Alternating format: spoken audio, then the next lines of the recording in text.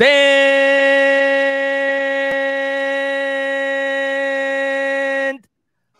up!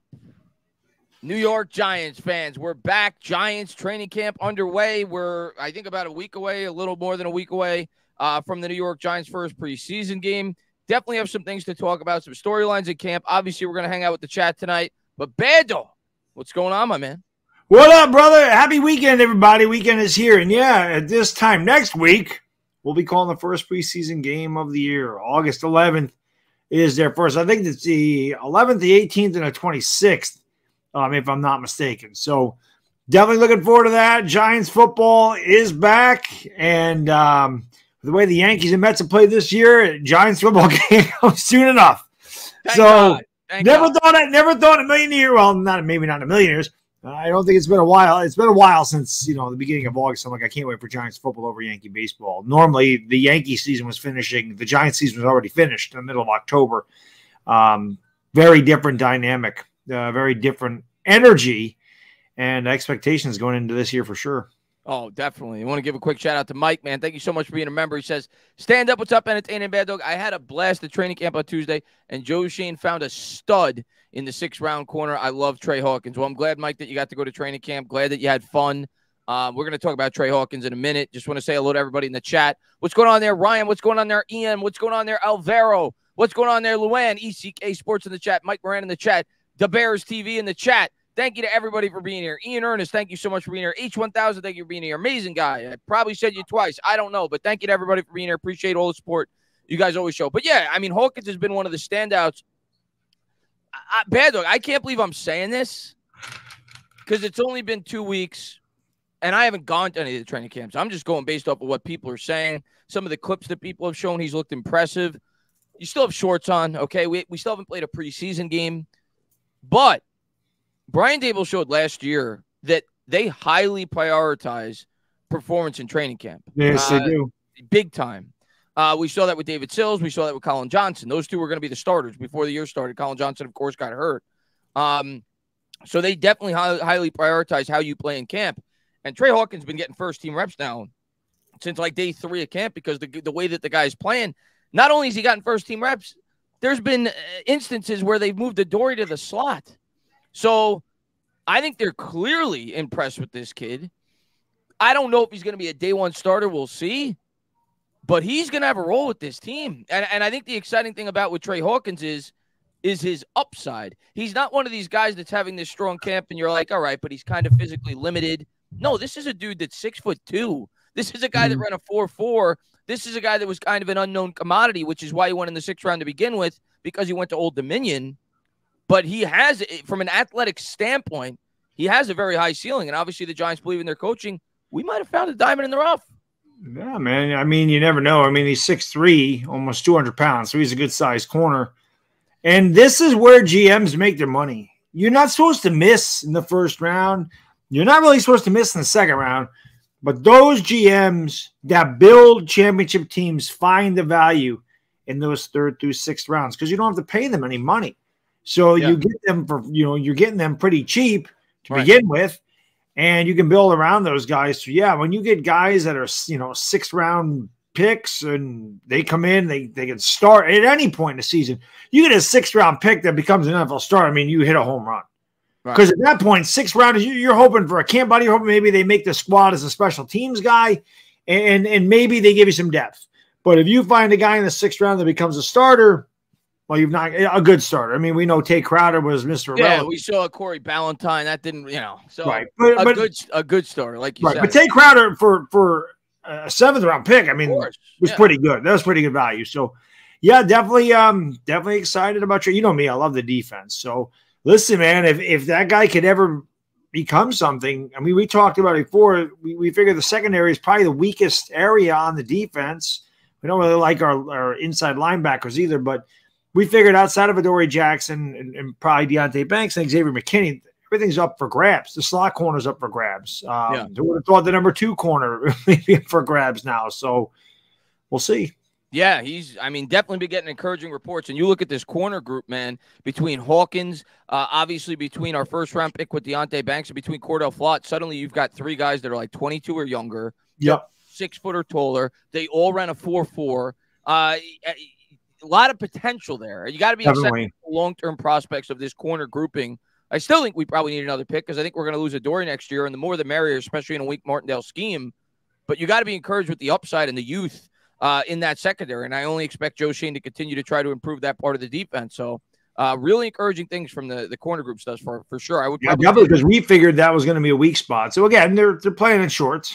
Yeah, of course. You know, so you take it for what it's worth, but I'd rather hear good things about him than, oh, the guy's getting toasted, the guy's getting killed, you know, the guy sucks. So yeah. Much better. There's a lot better energy coming out of the camp this year. And we got to talk about another draft pick. We got to talk about another draft pick in the 3rd round, and we're going to get to him in a second. I'm just going to read a couple of these super chats, but we got to talk to it. We got to talk about another draft pick that the Giants took. Yeah, no question.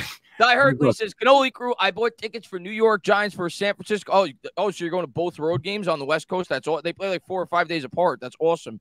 Enjoy it. Thank you so much. I appreciate you for being here. Thank you very much. And Sports Bias says, what's up, Bad Dog and Chris? 1 week till the Giants. Correct. Speaking of cannolis, and tomorrow's my cheat day. When I went to the store today, I got some cannolis because I haven't had a cannoli in a long time. So we're having some tomorrow.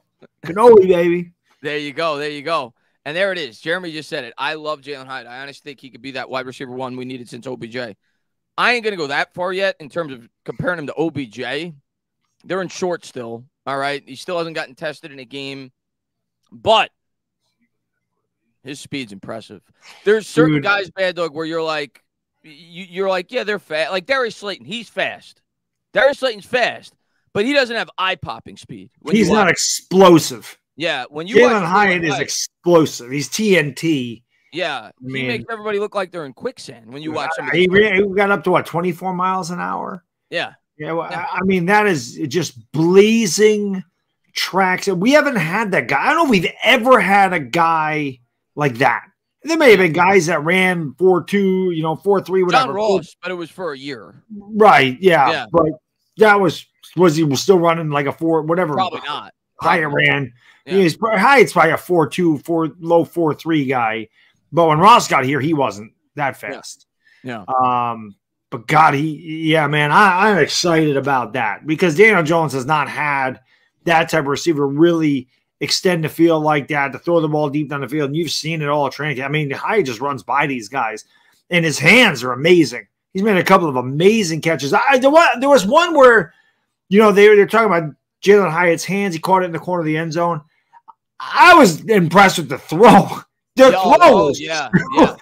throw was perfect. Yeah, for sure. Absolutely perfect. The back shoulder throw in the back corner of the end zone. Yeah, and he also hit on 2 50-yard touchdowns. Yeah, 2 long touchdowns. I think it was yesterday. But yeah, his blazing speed, his route running looks better than advertised. I don't know how you can't be excited if you're a Giants fan looking at some of these rookies. Like, and again, it's training camp, so I don't want to go overboard. As fans, we always go overboard, whether it's in a negative way or in a positive. Right, one or the other, we go too far. Yeah, like last year, everybody was going way too far with Daniel Jones from a negative standpoint with the training camps. This year, it's been mostly positive. Like, I'm trying to keep myself in check, but it's exciting. It's exciting to see the way that these guys are playing. It's exciting to hear about how Daniel Jones, you hear it from everybody, all the reporters, how Daniel Jones looks like he looks like a different quarterback. All the reporters, but obviously the media. Le'Veon Bell says he's a bottom tier quarterback. Yeah. And then I do a video on that. I tell people, I'm like, if he's a bottom tier quarterback, if you actually think that name 20 quarterbacks better, some guy named 20 the guy he's putting Geno Smith in there. He put the hell else did he put in there? Ryan Tannehill. He put I forgot who the hell. It's stupidity. It's stupidity. Derek Carr. Like, just stop being an idiot. They're stat heads. They're stat heads. But I'm sorry, a bottom tier quarterback doesn't take last year's Giants team to the divisional round. That's all there is to it. And bottom tier quarterback doesn't rush for 700 yards and 7 touchdowns. Everybody just seems to push that aside. When Jalen Hurts is running all over the place, or Lamar Jackson's running, look at the athleticism! Oh my God! When Daniel Jones is like, oh, you only threw 15 times. It's just like stop with the bull pucky on Daniel Jones. It's unbelievable. Like, to me, And this is really what the Le'Veon video, when I did the video on Le'Veon Bell, that's what it was about to me. Not so much Le'Veon Bell saying he was a bottom tier quarterback. If you think that, okay. I don't think he's a bottom tier quarterback. I don't think there's 20 quarterbacks better in the league than Daniel Jones. I'm not going to say he's an elite guy, but I swear to God, Chris, between Le'Veon Bell, Shady McCoy, these other guys, I feel like they're trying to drive a wedge between Barkley and Jones. Like, to me, it seems like they have an agenda to try to split the, oh, Barkley should have got all this money. Daniel Jones got the contract. Barkley, blah, blah, blah. No. I swear to God, that's their thing. And by the way, I did see Saquon Barkley. He was at whatever this Dick's is up in Latham, New York. Oh, you saw him like in person? I didn't get to like take a picture with him because you had to get there early and get bracelets, and then you had to hope that you got to see him.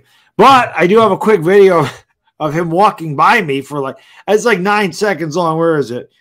With his cavalcade. So I laugh because there's a bunch of guys from Dick's here, and they're all like tiny. I'm like, what are they gonna freaking do? They ain't gonna stop you, but you can see him real quick. Here he comes right here, and the guy gets in my way, but there he is. Oh, and then the guy gets in my way, but Barkley's bigger than all those guys. Look at that. What the hell are they going to do? Yeah, he's a monster, man. He is freaking – he's like my height. He's not tall, but he's – I feel like a lot of people are just forgetting about Barkley. And because we're all excited about the new pieces. He's a great camp, too. He's made a couple great catches. Yeah, he's made a couple of great catches, but we're all excited about Jones year 2 in the offense. We're excited about Waller, who's been incredible thus far in camp. We're excited about Hyatt. Oh, my God, he looks amazing, man. Hyatt looks incredible. Best weapon since we've had since OBJ in terms of the passing game. Dude, I am pumped about Darren Waller. You can't guard him. You can't guard that guy. I'm going to tell you what, though, Bad Dog. We're all forgetting about Barkley because of all these new weapons. How much better is Barkley going to be now that you got all these new pieces to worry about if you're an opposing defense? It's crazy because you want to crowd the line of scrimmage. You're going to have a lot of speed. You're not going to crowd the line of scrimmage with Darren Waller back there to begin with. But then you got a guy like Jalen Hyatt and Paris Campbell who can they're blazers. Like I said, Campbell's very fast. Hyatt's explosive. It's a totally different dynamic. Yeah, everyone's talking about, oh, Daniel Jones dinks and dunks and thinks and, little Danny dump-offs and whatever the hell they call him. It ain't going to be that way this year. I don't know why people can't wrap their head. Listen, I was as critical of Daniel Jones as anybody out there. But last year, he was a completely different quarterback. And I don't know how somebody can sit there and honestly assess him and go, oh, you're thinking of Duncan. His number one receiver was Richie James. What the hell? Richie James hadn't made a lot of other teams. He was our best receiver, number one receiver till Hodgins got there. What is he supposed to do? Richie James is so good, he got $1 million contract. Right. And he was our number one guy for most of the year. Come on, man. What are we talking about here? Our offensive line stinks. And Toasty says, just a quick question. Which Giant looks most out of place in another uniform? For me, it's Bavaro. Well, Bavaro played with the Eagles at the end of his career. Or both of them. Well, there you go on to say it. Or Steve Smith in Eagle Green. Or Tuck as a Raider. Bad Dog's got to see Bavaro. I didn't. It's definitely Bavaro. Yeah. Bavaro said one of the greatest things ever. He said, I have dreams about murdering Buddy Ryan. That's my man. I love Bavaro. And then he ended up playing for the Eagles. And he actually got thrown out of a game. Steve Smith, Bad Dog. We never even really got to see Steve Smith in an Eagles. He tore his knee up, and that was kind of you never really. So I'm not going to count him. Yeah, it's probably Bavaro because even though I didn't grow up watching him, even when I see like pictures of him in Eagles uniforms, it's like he shouldn't be in that. Look really out of place. It's just him and that. Carl Banks in a Browns jersey, little strange. Yeah. I know a lot of Giants that were with Parcells ended up being Patriots. Like Dave Meggett was a Patriot, David Patton was a Patriot. I mean, that wasn't really a big. Carl Banks in a Browns uniform, though, that was strange. Yeah, because he's a Giant. He's in the Ring of Honor. When you think back to it, most of our guys we kept here. It's. I mean, well, Tuck went to the Raiders. OC played here for pretty. He ended up somewhere at the very end, didn't he? Or did he? I don't remember. Did he? I don't think so. No, we retired a Giant, didn't he? Strahan, of course, start to finish. Eli Hakeem Nicks is a Colt. That was little. Yeah. Cruz is a Bear. That was weird. I don't even remember him playing. He barely played. I don't even know if he did play, but I don't remember him. But I remember seeing him in the uniform in preseason. Big Moose says, "Am I correct that we could only protect 2 players a week on the practice squad, or they can get claimed off of waivers.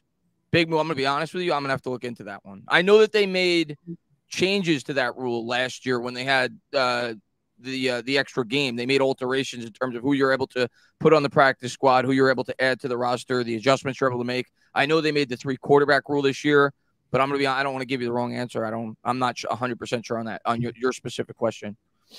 And Andrew Marchese, man, thank you for being a member. He says Daniel Jones will never, ever get fair treatment. And you know what? Screw him. Look, that's why I fall in love with him. Though. I understand him not getting fair. I get it. It's New York. Eli didn't get fair treatment most of the time. That's what I was going to say, Bad Dog. But I didn't mean to cut you off. OC went to the Falcons. I thought I remembered that. Yeah.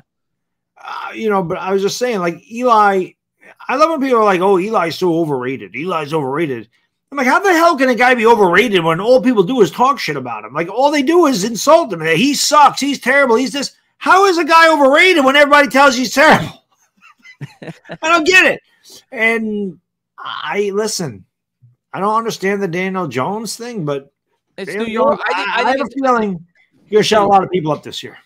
It's New York, Bad Dog. It's New York. That's a lot. But this is the thing. Well, maybe I was going to say this is the thing. Like, these aren't the New York people giving Daniel Jones a hard time. It's like the national. But the national news knows that by taking shots at Jones whenever they get a chance, it's going to draw ratings. New York fans are passionate, right? It's a big market. Eli had to deal with it his entire career. Even after Eli won 2 Super Bowls, he had to deal with it. So it comes with the territory. He knows that when he takes the job. It's the most scrutinized position in the most scrutinized city. It is what it is. And hopefully he just keeps getting better and keeps proving people wrong. Ronald, I think he will. Ronald, I agree with you. Ronald says Vanilla Vic is going for 4,500, 35 touchdowns, 8 picks a month until my wife starts asking why I somehow spent $38 watching the football game, making comments. What's up, Ronald, man? Thanks for popping in the stream, man. And listen, I don't want to, his stats are going to be better this year. I'll leave it at that. I think he's going to have much better stats this year. We'll see. We'll see what his final stats are going to be, but he's going to have better stats. He's not going to have 15 passing touchdowns if he plays all year. I promise you that. Sports Bias. What's going on, man? He says, I don't care about the media hating the Giants to DJ. I'd rather be the underdog and win than the Cowboys, who are somehow always Super Bowl bound and lose. Yeah, it's true. They always fall short, Bad Dog. That's been their MO. They always fall short. It's enjoyable too, I gotta admit. They're the loudest. I swear. I mean, Eagle fans, I'll say this all the time. They're like we are. I really do. That's why Eagle fans, Giants fans bang heads. We're very passionate about our teams. We love our teams. We will defend our players and our team till we're blue in the face. Our players or team screws up, we will rip them. We don't wave pom-poms. They're very it's very condensed into one area where the Cowboys are just kind of blase. They don't have the passion that the Eagles fan base. I'm not saying all Cowboys fans, but a lot of the Cowboys fan base, I'd say 50% of it just kind of watch them because of the Cowboys, where 90% of Eagles and Giants fans are like really into the freaking game. Right. Screw the Cowboys. I want to kick their ass week 1, man.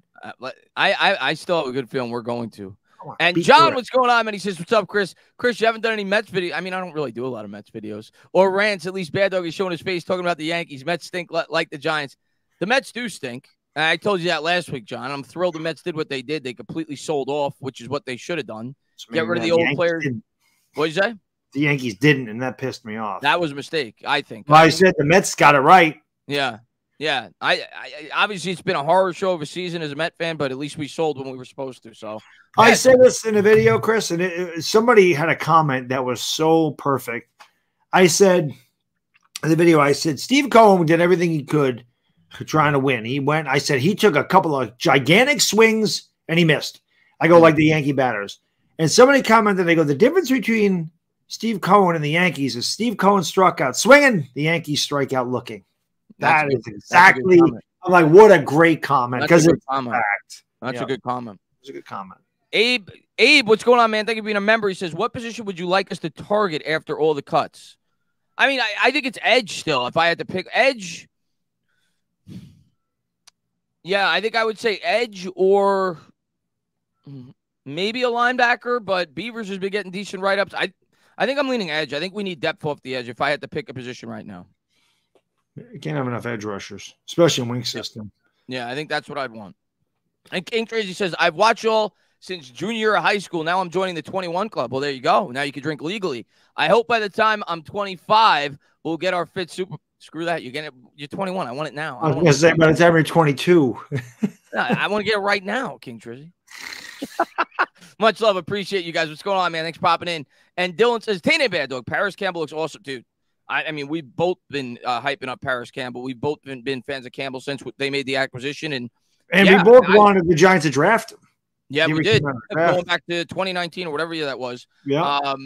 So, yeah, I loved when we made that move. I didn't expect us to do it. It was kind of an under-the-radar move. But, yeah, really good fit in this offense. And if he stays on the field, I've said it. I expect Paris Campbell to lead all the receivers in yards this year if he stays healthy and stays on the field this year. That's I guess, my hot take. Many people on Twitter killed me for that when I said it right after they acquired him. But it seems maybe like wide receiver. I think Waller could be there. Yeah. Well, I think Waller's the main target in the pass game overall. I haven't been this excited about the offense in I don't know how long, man.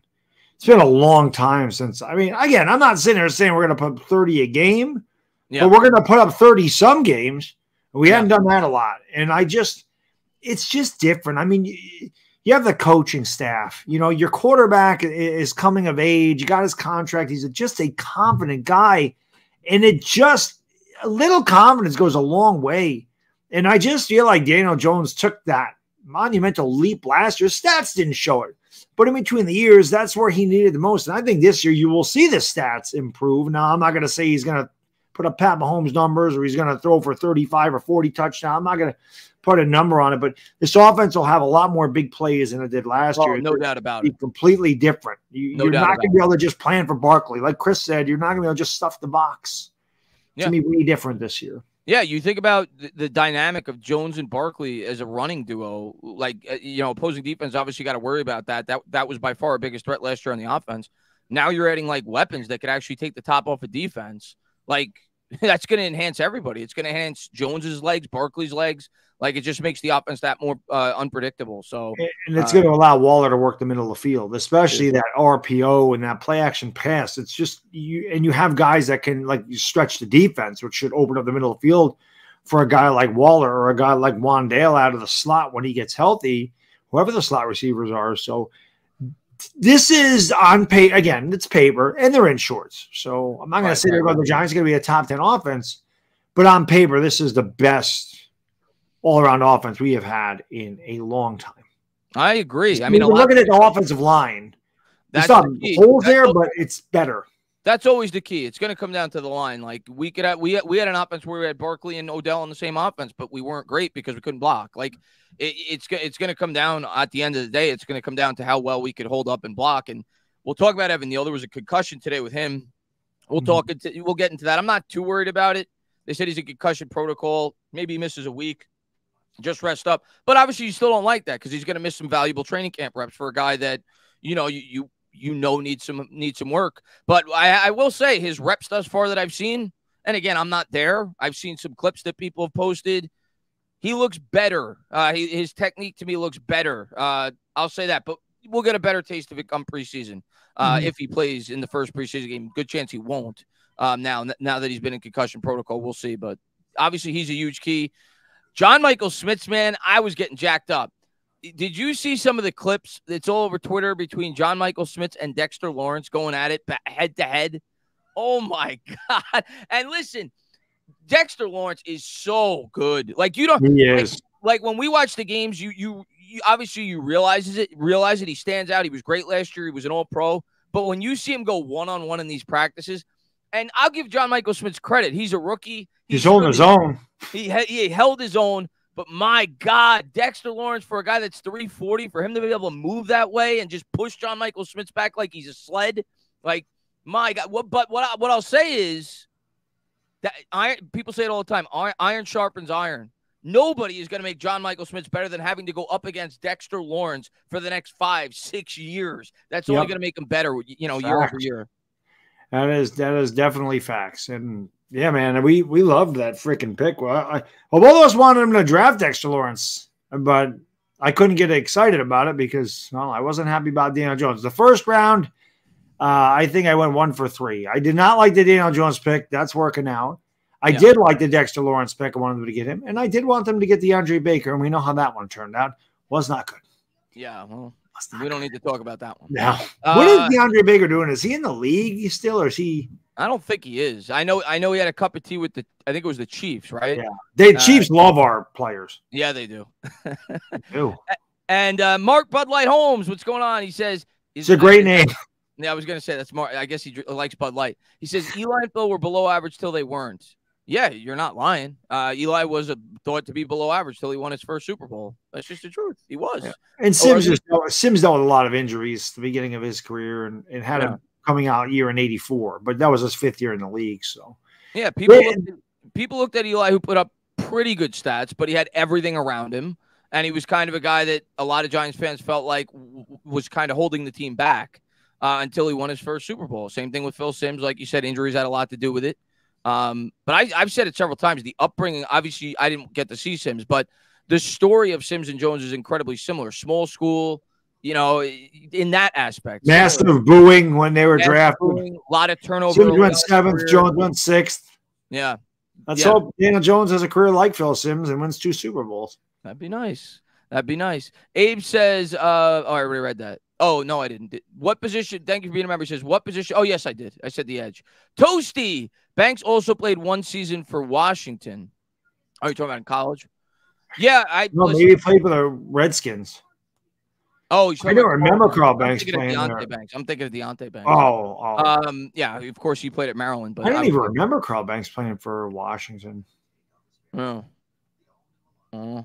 Donovan says, you'll never see a video of a defensive player on the Giants. Oh, God, you saw that, obviously, right? Trayvon Diggs?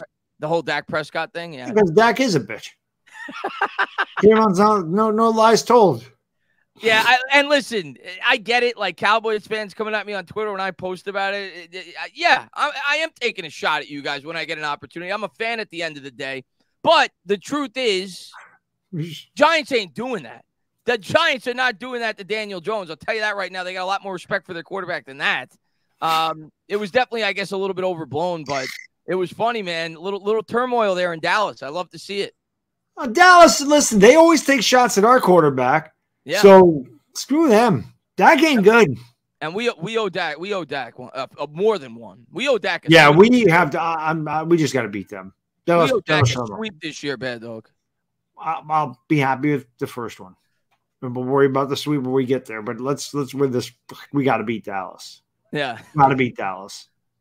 Such a big game. Gotta beat. Yeah, we haven't beaten them in years. So it's get the chat's take on this and your take as well. And obviously, like this year is more important than most years because we actually have expectations going into the year because we're coming off a playoff win, which is insane. That's our last playoff win since we won a Super Bowl, which is crazy. Ridiculous. 10 years. Insane. Can you remember off the top of your head a bigger opening day game than the game we have Sunday Night Football against the Dallas Cowboys? I think it's probably maybe a game against Dallas Cowboys back when we were really good in the mid to early. I was going to say maybe 2009 when they opened the stadium. Yeah. Or was that game 2? That was game 2. That was game 2 that year. That wasn't even game 1. We opened with Washington. That was when Brandon Jacobs ran over LaRon Landry. So that was game 2. Yeah. Yeah, I honestly don't. I really don't remember. Like, we haven't beaten Dallas forever. We talked about last year, the opening day win. The Giants had won once on opening day since 2009. Like, it doesn't happen. And, or no, was that 2000? Maybe that was 2009. They opened it. I can't remember now. Maybe 2008 we opened it. It was a long time ago. Anyway, we talked about the Tanner and Tone being said they were down 13-0 halftime. Up here we go, same old Giants. Things changed in that second half. They found a way to win. They went for 2. You called it with about 8 minutes to go in the game. You said if they score a touchdown like a minute to go, do they go for 2? And that's exactly what they did. And that was kind of set the tone. That was against the Titans. They were in the AFC Championship. It was a big win for the Giants. Yeah. We haven't beaten Dallas in a long time, and we have not been good in this division against our division rivals in a long time, and we need the game. I don't want to say week 1 is the end all be all because it's not. But if you get the team off to a great start, to get them confidence, we can play with these guys. We can beat these guys. And it would give us a divisional win right off the bat. Like you and I have talked about this. Don't expect them to win a Super Bowl. If they did, that'd be great. But we expect if we're going to talk about taking a step forward, they got to at least do what they did last year, but we have to get better in the division. We have to be able to beat Dallas. We have to, at the very least, be able to compete with Philadelphia. Maybe not beat them. At the very least, I'm not saying I don't want to beat them. Of course. But we have to at least compete because they wiped the floor with us last year. Yeah. That can't happen. So this game 1 is gigantic. It means more to us than it does Dallas. I can tell you that. I honestly, I think it's the biggest opening day game I could remember in a long time. I'd have to look at their schedule and really think about it. But when you factor in that it's at home too, I think that adds more pressure for us. Because if we're going to split with Dallas, it's more than likely going to come week 1 when they have a new play caller. Like maybe, I think it kind of is in our favor with the way that it was structured. So it's a big one. This is a big opening day game for the New York Giants. I'm not going to say if we lose, the season's over. Of course not. But it's a big game. Yeah, it'll go a long way for the confidence of that locker room. Like I said, saying we can beat these guys. Yeah. Beat these guys. You can play with these guys. These guys aren't shit, so. Ian, man, thank you so much, man. He says, hey, fellas, most excited I've been for a season by far. Who are the 5 to 6 wide receivers making the team without Shep and Wanda? I think Shep is going to start. Do you think a guy like Hodges is being slept on a bit with all the new weapons? I haven't heard. I've started to see a couple of clips of Hodges recently. I don't think fans forgot about him, though. I don't think they're sleeping on him. You just haven't seen a lot of clips of him because they're highlighting, obviously, the new guys with Campbell, Hyatt, Waller. But I don't think the Giants forgot about Hodgins. Him and Jones obviously had great chemistry last year. I still think he's obviously going to be involved in this offense. But, I mean, Shep has looked decent in camp from the clips that I've seen. Obviously, I'm not there. I think he's going to make the team. And Jeff Smith today, I think, got put on injured list, whatever it was. So he's probably not making the team. They kept Jeter, the nose tackle, instead. So yeah, so I think, I mean, the obvious top 3 that we've said that we think will be the starters, although Hyatt may be pushing somebody out soon. Slayton, Campbell, and Hodgins, then Hyatt. Shep, I'm going to put in there. I think he's probably going to make the team. And then after that, I'm not sure. Is it Beasley? Beasley's look pretty good. Colin Johnson's look really good Colin Johnson, so I'm not sure after that, but I'm pretty confident. I think Shep's making this team bad, though, to start the year. Yeah, I think so. I think Shep will be there. Yeah, I think Shep will make the team. I think those 5, and then you got a couple of guys battling for if they go with 7 for 2 spots, if they go for 6 with 1 spot. So, and I didn't mention Crowder, too, who obviously could bring value, as a punt returner. So you got to factor him in, too. Ronald, what's going on, man? He says, Madden, DJ is a 75. I could care less. 6th in QBR. Dak is an 87 and led the league in picks, playing 12 games. Not that Madden is an indicator, but that's public opinion. How about player opinion? The top 100 list, Bad Dog, in the NFL that the players vote on. Andrew Thomas, who plays the 2nd most important position in the National Football League, the blindside protector, who was an All-Pro last year, 2nd team All-Pro, but an All-Pro nevertheless, did not make the top 100 players in the NFL. No. Are you kidding me? And they had an honorable mention for the 10 that just missed it. He wasn't on that. What are we talking about? Popularity contest, man. It's popularity contest. It's just like the Pro Bowl. Like it was like, oh, he's a Pro Bowler. Who gives a shit? Like you could be a Pro Bowler. Like there could be 4 guys ahead of you, and they all bow out, and you make it. Oh, he made the Pro Bowl. All Pro is where it's at. You make the All Pro team, you're doing something. He made the All Pro team.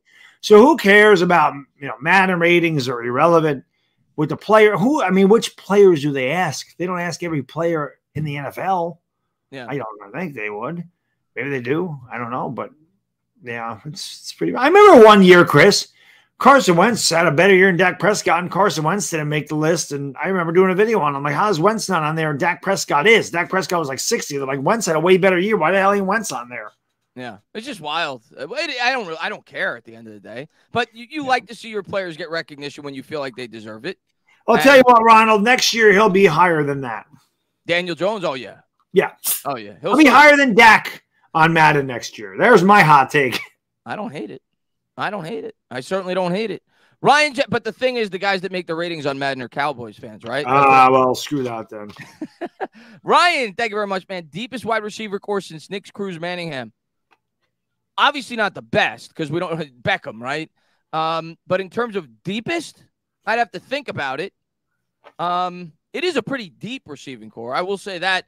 And what I think about this offense is I don't think there's going to be defined starters, Baddog, really all year. I think the Giants are going to play it game by game, and certain games they're going to prioritize certain receivers getting more reps than others.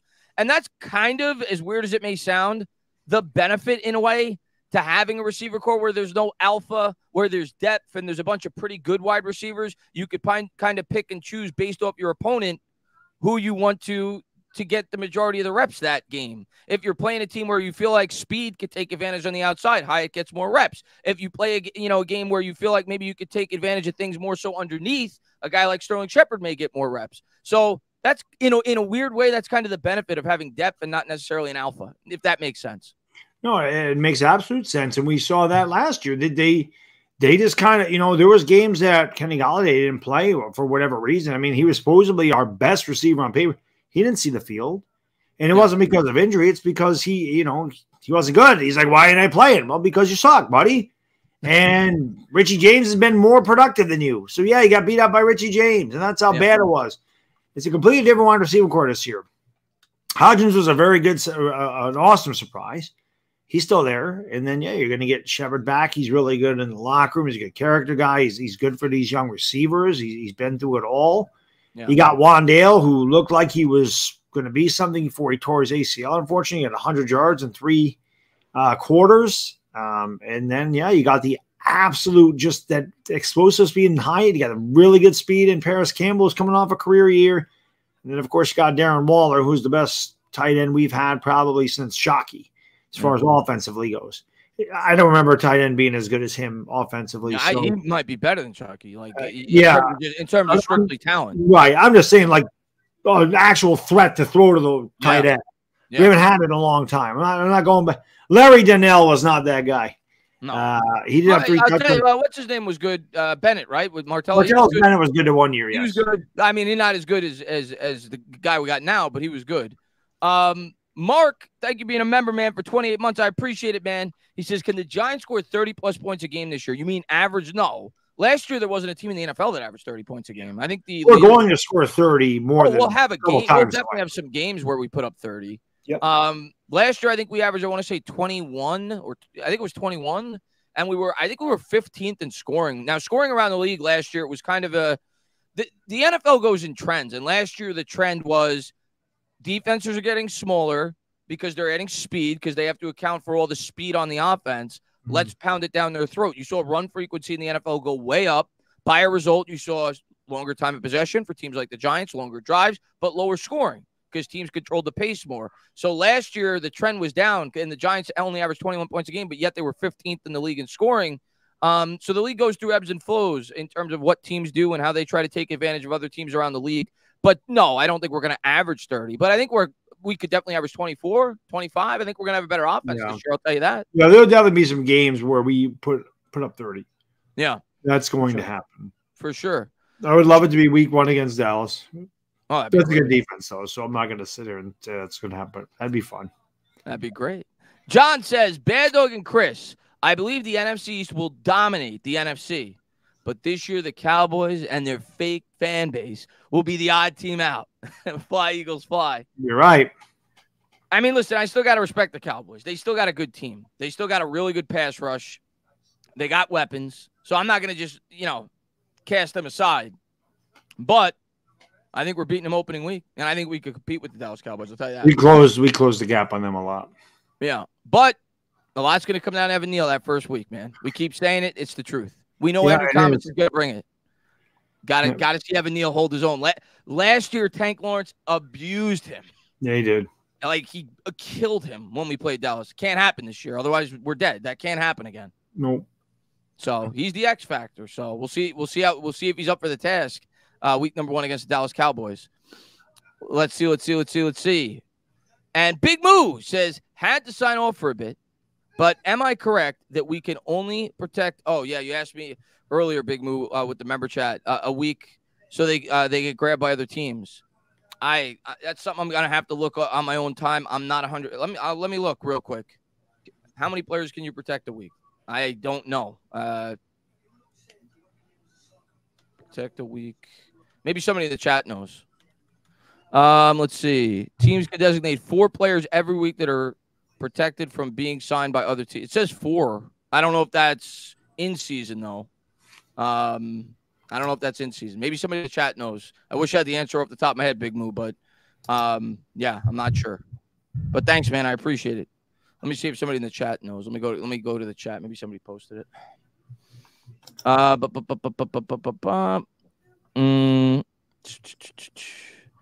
Shockey was my I love Shockey growing up. I had his jersey as soon as we drafted the guy. I'll have to look that up on my own time, Big Moo. I'm not sure. All right. I got to catch up with the chat. Where are you? There we go. And David L., thank you, man, for being a member. He said, "Oh, now I can pull up member chats on." Yeah, I noticed that yesterday when I was not yesterday, I guess the day before when I was doing the Yankee game. Yeah, I said, "Oh shit, they show up on the." I didn't know that. StreamYard now. Yep, yeah. I noticed the other day. I'm like, "Oh, damn, good." Yeah, so now I can't. All right, now I don't have to look at the YouTube chat. I could just all do it here. Good. All right, thank God. I was so mad when you weren't able to do that before. David L. says, "How did Neil get concussed?" I wasn't there. I didn't see it. I obviously got on a play. He got concussed during practice today, but I didn't get an opportunity to see when it actually happened. I didn't see the clip. But reportedly, he walked off on his own power. He didn't have to be carted off, and it's concussion protocol. So as of now, it's not officially a concussion. They're looking to see if it is a concussion and how severe it may be. So at least that's the last I heard. I'm sure we'll get an update probably tomorrow. I think tomorrow's the final training camp, at least the final training camp practice open to the public. Cruz on what's going on, man. It says, "I think DJ has more skills than 98% of quarterbacks in the league. Arm talent, 22 miles per hour in a game. So he has speed and he's accurate when given time." Here's what I'll say, man. I think outside of the elite guys, he has as much talent as anybody. You know, he's not Mahomes. He doesn't have that. But he's not Burrow. He's not Herbert. Yeah. He's not Trevor Lawrence. But I know people like Herbert doesn't want anything, but Herbert's young and Herbert's got great talent. Herbert's got incredible talent. But Jones, listen, when I look at Jones, if I'm just talking about from a physical skill standpoint, obviously he's a plus as a runner. Obviously. The guy would have run for probably 800 yards last year if he played the last game of the regular season. I think his arm strength is a plus. I don't even think it's like average. I think it's a plus. I'm not saying it's an elite plus, but I think it's a plus. I think his accuracy is a plus.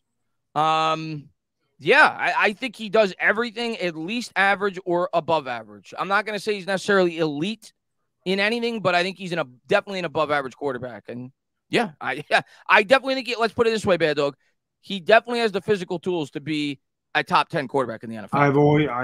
I've never wavered. I've definitely wavered on my opinion about him. I've never wavered from that, though. I've always said he has great physical talent. I worried about the mental talent, the things that you do in the pocket, the decision making, like that type of stuff. I was concerned. And again, that had a lot to do with coaching. Yeah. Which I lost sight of because I was just so sick and tired of losing. But Joe Judge really messed him up. And John Mara admitted that. So I'm glad that he's gone. Daboll's in there, and people can sit there and talk about Daniel Jones throwing 15 touchdowns all they want. That was by design. And this year he'll throw for more than 15. I won't put a number on it, but he will throw for more than 15. Oh, there's no doubt about it. I think he'll throw for more touchdowns than he had combined touchdowns last year. I agree with that. I think I'm setting the floor. If he plays 17 games, my floor this year for Daniel Jones in terms of my expectations for combined touchdowns, rushing and passing, is 30. That's my floor in terms of my expectation going into the year. Whether that's 23 passing, 7 rushing, 25 passing, 5. I think he's going to hit that mark. The red zone offense should be even better, adding a guy like Darren Waller. Yeah. Because red zone offense was the best we'd seen it in a long time. It was a top 10 red zone offense. And the problem was getting to the red zone. When we got there, we actually cashed in. this year with the Darren Waller, I mean, we all know the tight end's a massive threat down there. Yeah. Especially when you run Daniel Bellinger could be a massive threat. We talked about that last week. You have those play action passes from the two because everybody's going to be guarding against Saquon. You have to worry about Daniel Jones running. You know they're going to want to jump, and that's when Daniel Bellinger's all alone in the back of the end zone. Or Andrew Thomas. You never know. Sean Smith says one of the wide receivers is going to have to play special teams out of the ones who make the final 53. Who's it going to be? Yeah, Crowder. I mean, I thought it was going to be the guy we just cut. He got hurt. So I thought it was going to be him that made the team. I think it'd be Crowder, honestly. Yeah, if one of them makes it, Crowder's a guy that returns punts. You're not going to put Hyatt in that role. You're not going to put Shepard in that role. You're not going to put Campbell in that role. Slayton, you're not going to put in that role. Hodges, yeah. So the back end, that's why Beasley, Crowder, Johnson. I think those guys are the guys that are competing for those last spots. And that might be why Crowder has an edge to make this team because of that, because he has the ability to return punts, special teams ability. Yeah, I think there's a good chance he makes the team. I mean, I'm not there, but if I had to guess, I agree with you. I think one of those back end guys is going to be you're going to have to be able to contribute on special teams if they're carrying 7 wide receivers. Maybe they only carry 6, but Jason says, let's not sleep on Shockey. Him and Jacobs are my top 2 favorite Giants ever. Shockey would eat in this offense. Injuries and attitude. Shockey was incredible. Yeah, that's what I said. I think Waller is the best offensive tight end we've had since Shockey. Yeah. Shockey's character, like you said, his attitude, his character, that hurt him. No question about that. He's very arrogant and had a lot of stupid penalties. He was a selfish guy. Selfish. Yeah. He was cool at training camp. He was a very cool guy at training camp. But he was, injuries and his attitude sucked. We won the Super Bowl without him. But there's no question when he was here, he was a gigantic threat, especially before Plaxico got here. That's all our quarterbacks had to throw to. That's all I carry. Well, him and Tiki. Tiki, right. I was not talking about in the passing game. Toomer was good. Toomer was good. Yeah, but no, he was definitely our featured weapon. Speaking of Tiki, Hall of Fame. Yeah, it should be. Granday's there. I couldn't comment on his Instagram. It said, comments are limited, so I couldn't comment. I was going to say, yeah, you belong there too. How ironic would it be because Coughlin didn't get elected? What if in, say, 3 years, Coughlin, Eli, and Tiki all going in the same year? What would that Hall of Fame speech be like for Tiki after what he said about them? That would be pretty funny. That would be pretty funny. Yeah, that would be cool to see all 3 of those guys going at the same time, though. I think Eli and Coughlin are going in at the same time. That would be perfect, wouldn't it? That'd be perfect. Yeah. The imp says Shockey was a D-bag and a dig me and did nothing post Giants. Well, yeah, he was with he went to the Saints and he sucked. Yeah, he won a Super Bowl with the Saints, but he wasn't like a difference maker when he got there. He actually technically won 2 Super Bowls, one with the Giants and one with the Saints, but I don't think I don't remember if he played in the Saints Super Bowl. He obviously didn't play in the Giants. He really contributed though. I don't know. Yeah. Demir Williams says, my favorite creators. What's up, Demir? He says, Hope Bowl as well. Hawaii is overrated. How comfortable do you feel with our DBs now that we're seeing flashes of Hawkins? More comfortable, but it's practice. And I don't know how Hawaii could be overrated. I've been there. It's beautiful, but hopefully it gets better for you. It can't be overrated in the middle of January. That's all I know, man. From like the end of November through like the middle of April, it can't be overrated. I still think our corners, Baddog, let's look at this schedule real quick when we talk about our corners. And I'm excited about our corners, especially long-term, because these guys have a lot of potential. But you look at the Giants schedule. Let me go team by team. Week 1, let's go over the wide receivers on these teams. Week 1, Dallas Cowboys, CeeDee Lamb, Brandon Cooks, Michael Gallup. Good receivers. Yeah. Arizona, I'm not going to concern myself with because they don't have Kyler Murray. San Francisco, Deebo Samuel, Brandon Ayuk, George Kittle, Christian McCaffrey, if you want to count him as a receiving option. Weapons all over. It's tough. Seattle, DK Metcalf, Tyler Lockett. Pretty good. Miami, Tyreek Hill and Jalen Waddle. Hill's hurt, though. I don't know what Hill's deal is, but yeah, he's got a knee issue, and I don't know how serious it's not. But, yeah, if they're both healthy, yeah, that's tough. That's probably the best core in the league. Buffalo, Stephon Diggs. Washington, we know what they got. Terry McLaurin, the dude from Penn State, what's his name? That was a rookie last year who's good. Why is the name escaping me? Jahan Dotson. So they got weapons. Then you got the Jets. They had the really Garrett Wilson. He's really good. And obviously Rodgers throwing the ball. Raiders, they got Devontae Adams. Dallas back again. Washington back again. New England not so much. But, like, you look at some of these receivers we're going to Philly twice. We know what they do. Philly twice. Cooper Kupp with the Rams. So, like, we're going up against the creme de la creme in terms of the wide receivers this year. So our corners are going to be put to the test. There's no doubt about it. It's trial by fire this year for this young cornerback. Yep. But I'm excited. I'm definitely excited, and that's the only way they're going to learn and they're going to get better. Don, man, thank you very much, man. Does Andrew Thomas make the top 100? No, he doesn't. I'm going to tell you why, Don. I'm going to go over the players that have not made the list. I actually tried to figure it out yesterday when I was on Twitter when I saw that he wasn't between 11 and 20. Josh Allen hasn't been picked yet. He's going to be in the top 10. Pat Mahomes hasn't been picked yet. He's going to be in the top 10. Joe Burrow hasn't been picked yet. Jalen Hurts hasn't been picked yet. So that's 4 of the 10 spots right there. Tyreek Hill hasn't been picked yet. He's going to be there. Justin Jefferson hasn't been picked yet. He's going to be there. That's 6. Micah Parsons hasn't been picked yet. He's going to be there. That's 7. Nick Bosa hasn't been picked yet. He's going to be there. That's 8.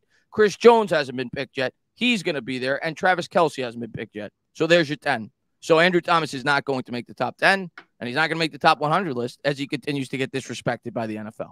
Right. It's a disgrace. It's a disgrace. It is. Let's see. Charlie, he says, little trivia question. What teams did Kayvon get his 4 sacks against last season? Also, you think he gets more this year? He got one against the Ravens with the strip sack to close out the game. He got the one against Washington for the touchdown. Yeah, one against the Colts when he did the Snow Angels. Snow Angel. Maybe he had 2 against the same. Did he have 2 against Washington that Sunday night game? He was a monster in that game. Did he have 2 against them in that game? He was a monster against Dallas, too. I don't know if he got Dak in that Thanksgiving Day game or not because he was – it was definitely Washington, Baltimore, Indianapolis. That Thanksgiving Day game, he was a man possessed. I would say that one. I know he was everywhere. And Dallas's offense really wasn't good in that game. It's just we had nobody to play. Our offense was awful. Okay. I think he got a sack. He had to have gotten a sack in that game. Maybe not, but he was amazing in that Thanksgiving Day game. That I know. I'm going to look at his I'm curious now. Now I got to look. I know he was held about 40 times last year. Yeah, he was. I thought he had 4.5, I think, right? I think he had 4. Don't jip him of that extra half. Oh, no, he only had 4. I thought he had 4.5. Let me look at his game log. I know we definitely hit on 3 of them. First game of the Colts. Maybe it was twice against Washington. You know what? Yes, it was twice against Washington because the first time I remember because he sacked what's his face? Heineke. I think it was Heineke. Might have been. I forget. Might not have been Heineke. They were 2 separate games though. Might have once, right? But they said, "Oh, why come you didn't strip this? You didn't strip it. You go to strip, sack, fumble," and then he did it. That's right. So it was twice against Washington, Indianapolis, and I'm looking at that Washington game, Bad Dog. For the year, Kayvon Thibodeau had 49 tackles, 33 solo, and he had 4 stuffs for the year in terms of, I guess, like stuffing the run. In the Washington game alone, he had 12 of his 49 total tackles. He had 9 of his solo 33. He had 1 of his 4 sacks, and he had 3 of his 4 stuffs. In that Washington game, he literally won that game by himself. That was insane. That was insane. But yeah, he's the reason we made the playoffs. Yeah. Oh, yeah, definitely. Yeah, that game. Yeah, you're right. If we don't win that game, we don't make the playoffs. Yep. Chris says, just curious how you guys think you closed the gap so much with the Cowboys. I'll give you DT. Other than that, don't see it. You guys improved a little.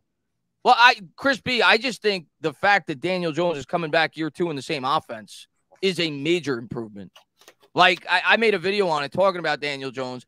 You look at Jared Goff. Jared Goff had 1,200 yards last year, second year in his offense. You look at what Jalen Hurts did year 2 in his offense. You look at what Aaron Rodgers did year 2 in the LaFleur offense. He went from 26 touchdowns to 48. You look at what Deshaun Watson did year 2 in his offense from 2019 to 2020 with Kelly. He jumped like 10 touchdowns and 1,200 yards. So I think just Daniel Jones coming back in the same offense and the players around him coming back in the same offense is a huge improvement for this team. Darren Waller is a gigantic improvement. Yeah. Darren Waller is a major improvement for the Giants. Paris Campbell. As is Paris Campbell and Jalen Hyatt. Yeah. Major improvements. Yeah. So they're huge. I'm not saying we've closed the gap yet. I still think Dallas is better. if I have to say, pick. But I think we're definitely good enough to split with Dallas this year. And I think we're trending towards catching Dallas because I think Dak's trending down. I think Dallas is going to be drafting a quarterback within the next 2 or 3 years. I really do. I think Dak stays numbered as the Dallas Cowboys quarterback. Well, they can't do much the way that contract is structured. He'll be the starter for the next couple of years. Yeah. But I think they're coming up on a rookie probably within 2 or 3 years. FaZe says honorable mention to Ike Hilliard. Ike Hilliard was good, solid. I don't think he ever lived up to that pick, personally. He was like, 7th overall? We should stop drafting Florida receivers. Yeah. But he was solid. He was doing good till Brian Dawkins hit him with the cheap shot. I remember that. Yeah. But Tiki was obviously the better player from that draft. We got him in the second round. Oh, God, yes. Hilliard in the first. Bob, he says, did you see Rondé Barber say, thank you so much, Bob. He says, did you see Rondé Barber say that Tiki told him that Coughlin wore him down and forced him into early retirement, even though he had his best years under Coughlin and solved his fumbling problems? Oh, wow. I didn't see that so he said that on national TV, Bob? No, he said that to Rondé. He told Rondé that. Right, but did Rondé say that? Did Rondé say that? Oh, I see. I mean, a lot of people have said that. And, yeah, we did use Tiki a lot, but he had his best years with Tom Coughlin. Before Tom Coughlin got there, Tiki Barber was starting to spiral out of control. The dude had didn't he have a game where he had 3 fumbles in the same game or something like that? It was against Philadelphia, and the funny thing is he ran for over 200 yards in that game. Yeah. Yeah. But think about how crazy this is. Saquon Barkley has 2 lost fumbles his entire career. Tiki Barber had 3 lost fumbles in one game. Yep. Yeah, Tiki fumbled a lot before Coughlin got there and said, hold the ball higher. Yeah. That was the difference. But, yeah, Tiki Barber doesn't sniff Hall of Fame consideration without Tom. I mean, I don't know when he said that. I mean, he might have said that the year after he retired, which was 16 years ago. Obviously, there were sour grapes. Yeah. Tiki was not happy when he left.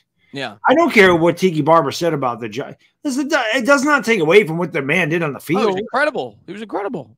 So, I mean, you can look at some of the guys in the Hall of Fame, and their characters are a huge question about their character on and off the field. Yeah. Tiki may have said some things about the Giants because he wasn't happy, but Tiki's never gotten in trouble. I mean, Tiki's never. Who are we kidding, Bad Dog? Our greatest player of all time, as his character concerns are off the charts. Yeah, LT. Yeah, so he wasn't a saint. Yeah. Thank you. Speaking of which, thank you, New Orleans, for drafting George Rogers in '81 first. But yeah, he wasn't a saint. But he could play football, but he was the greatest player in the history of defense in the NFL. Yeah. And Zach says we're going to shock the league. Love your guys' thoughts. We appreciate that, Zach. Yes, we do. Ronald says Geno Smith is in the top 100. It's because it's based off stats. He had a good statistical year last year. That's why he's in the top 100, if we're being honest. And I'm going to keep saying it. And maybe he'll have a really good year. And I'm not saying he can't have a really good year because he's young. Justin Fields continues to be the most overrated player in the NFL. Oh, that was another guy that when I said name 20 quarterbacks better, he said Justin Fields. I don't get it. And everybody. How's Justin Fields better than Daniel Jones? Justin Fields sucks. He's won 3 games his entire career. 5. Give him credit. 5. Oh, sorry, 5. But I don't get it. I don't get the Justin Fields hype. I don't get it. He runs fast. He does run fast. Congratulations. You're 5-20. You got 2 games all of last year where you threw for over 200 yards, and people are talking like this guy's a top 10 quarterback. Yep. Bad Dog, tell me one time in the history of the NFL a quarterback has been labeled a top 10 quarterback in the league going into the next year when his team had the first pick. What has that ever happened when the quarterback has played the whole year of the year before? He didn't get probably not a lot. It's never happened. Probably never. So I don't get it because the guy maybe he'll end up being really good, but pump the brakes. Yeah, I mean, and Michael, thank you very much. He says joining late. How do you feel about our? I love our wide receiver depth. I think it's probably the deepest part. I think it's probably the deepest part of the team. And obviously we need more talent at the top long term, and we'll see how high it develops this year.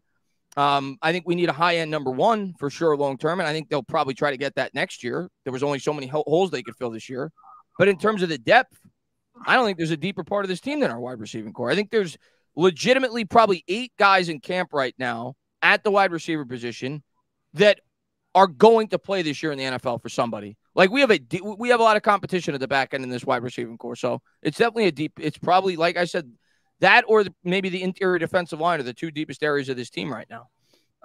So yeah, I'm looking at Fields' stats. Maybe it's because he ran for 1,100 yards last year, so this is why they're.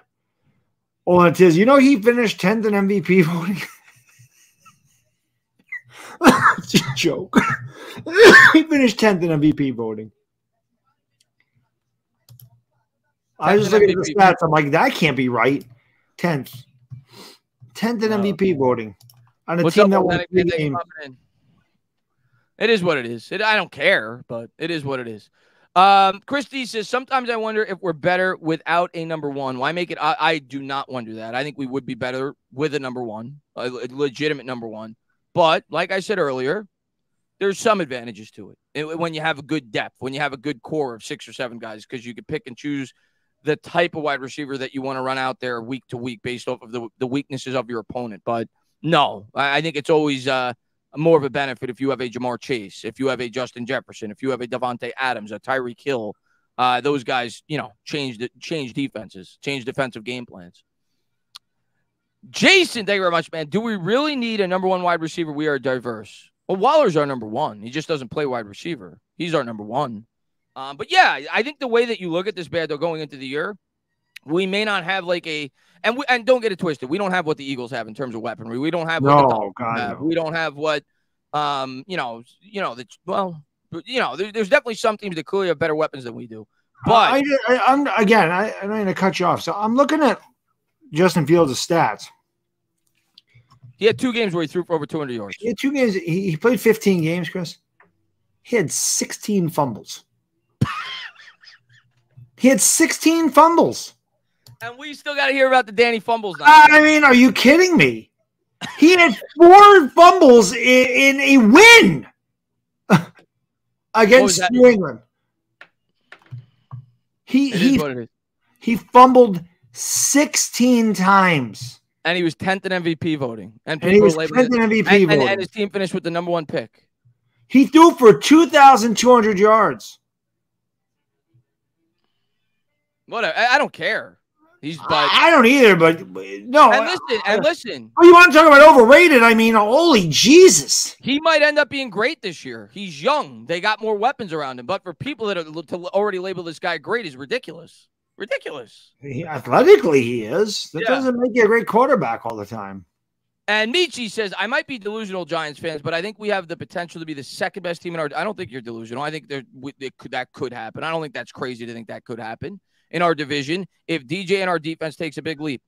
Listen, Bad Dog, what's the most important thing on a football team? Head coach and a quarterback, right? Yeah, absolutely. So if Daniel Jones takes a leap, is it crazy to think he could be better than Dak this year? I think he was better than Dak last year. Dak led the league in interceptions. Is it crazy to think he'd be better than Dak this year? Because we know he's better than Washington. I mean, Daniel Jones had a higher quarterback rating and a higher QBR than Dak Prescott, which would tell you that he was better. I don't think it's crazy to think that's possible. I don't either. And is it crazy to think that Brian Daboll is the best head coach, if not the best head coach, certainly a better head coach than McCarthy and Rivera? Definitely. Why is it crazy to think we could have the second best team in the division? I think Daboll's a better head coach than Sirianni. Yeah. Oh God, if we ever beat the Eagles, I can't wait. I could have coached the Eagles in the Super Bowl last year with that talent. Yeah. Plus, Daboll don't eat Pizza Hut, so Sirianni's an embarrassment to the Italian guys out there. Pizza Hut. What's wrong with you? I wish I bought a Pizza Hut. I'd stick it in his face. And Jason says, I think we're going to give secondaries trouble. Hyatt, Hodgins, Campbell, Beasley, Slayton, Waller, Bellinger, Saquon.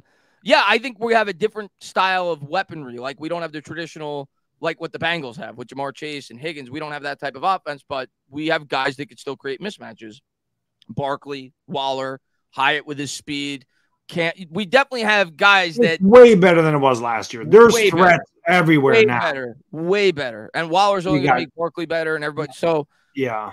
We have potential to be a top 10 offense this year. I don't think that's far-fetched at all to think that. At all. Daniel Jones has the ability to be a top 10 quarterback this year because I don't think he was much farther down than top 10 last year.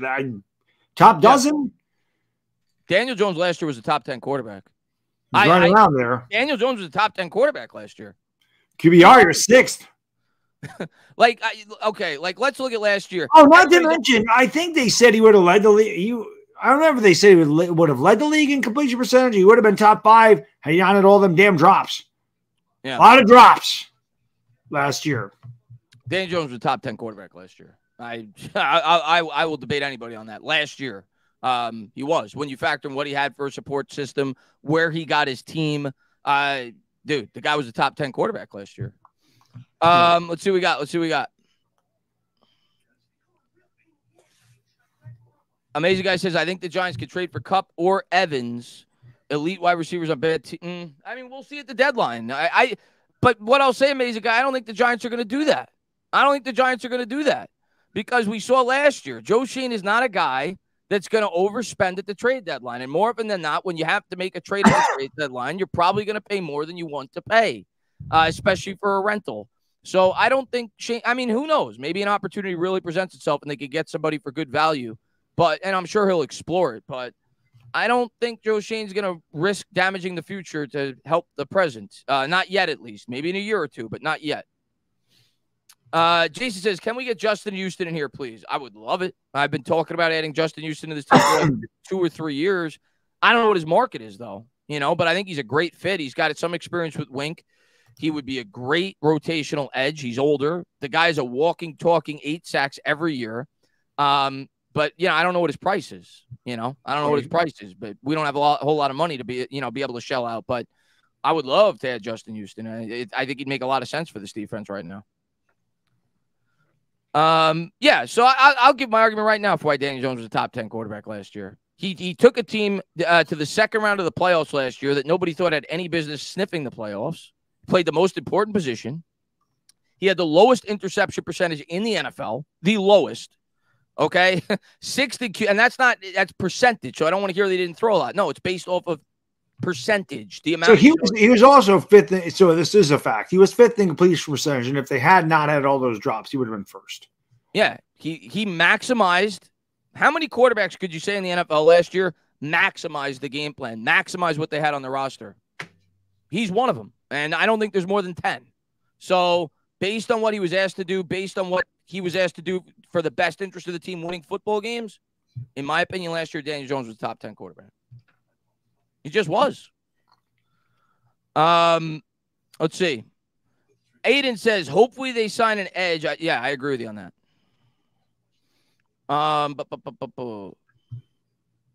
When Daniel Jones was drafted, the knock was his completion percentage being 51. Last year, he completed 67% of his passes. Yeah, I mean, I don't know. We'll see. I think he's going to have a really good year this year, and people aren't even going to be able to debate his stats, but I'm looking forward to it. Frankie G says, okay, but like you got to say Daniel Jones is better than – of course he's better than Justin Fields right now, up to this point. It's not even close. Zach says the media has everyone thinking DJ is trash, and it's getting old. Of course he's top 10. Won games with practice squad wide receivers. Yeah. Yeah, though, what's the most important position on a football team? Quarterback. Do you think this is a fair statement to say that the Giants collectively last year, especially when you factor in that it was a for the first 10, 11 weeks, it was a rotating door at wide receiver. They had one of the bottom 5 wide receiving cores in football. I think it might even be worse, but is it fair to say bottom 5? It was pretty bad. They also had a rotating door on the offensive line. Yeah. As well. Is it fair to say that they had a bottom 5 to 8 offensive line? Wasn't good. Bottom 10, definitely. Bottom 3rd. Bottom 3rd. So yeah, that wide receiving core was bad. And then you had a bunch of injuries. So and he was in the first year in an offense. And he beat, if we're going to just look at quarterbacks and winning, I mean, he beat Aaron Rodgers. He beat Lamar Jackson. He beat Justin Fields, the greatest quarterback since sliced bread. He beat Ryan Tannehill, if you want to consider him a good quarterback at this point. Lamar Jackson, he beat him. He's a top 10 quarterback last year, but everybody looks at the stats. Zach says, and I agree with you, Zach. And Independent says, any opportunities for Schoen to draft for 2024 draft picks? We are building the right way, but still need D-line, O-line, depth, inside linebacker, and guards. Any opportunity for Schoen to draft? I don't know what he means by that. Any opportunities for Schoen to draft for 2024 draft picks? You mean trade? I think he meant to say trade for 2024 draft picks. I mean, it's possible. But if we're competing this year, I don't think we're trading anybody away. I think we're going to try to compete to win. Hopefully, we don't do that. Maybe in the draft we trade down to accumulate more draft capital. But next year we're going to have a lot of needs. We are. I don't want to think about next year because I'm super excited for this year. But next year we're going to need another corner. I think we're going to lose Adoree. We're going to need another interior defensive lineman. I think we're going to lose Leonard Williams. Probably going to need a safety and another linebacker. We're going to need a wide receiver. We're going to need an interior offensive lineman. So, yeah, we're going to definitely need, this team's far from a finished product, but we're getting closer. We're definitely getting closer. Sports Biased says DJ had the highest on-target percentage last year. Listen, until he puts up the 40 touchdowns, people are going to say, whatever, but I don't care. I know we could win with the guy, and I'm excited that he's the quarterback for this football team this year. V-Rock says New York Giants D-line hasn't looked this good since the Tuck era. If they could stay on the field. If they could stay on the field. And I'm not going to say that yet. Because I agree that they have the potential to be the best pass rush this team has had since the Tuck era. That I agree with. But they got to stay on the field. Kayvon Thibodeau's got to do what we think he's going to do.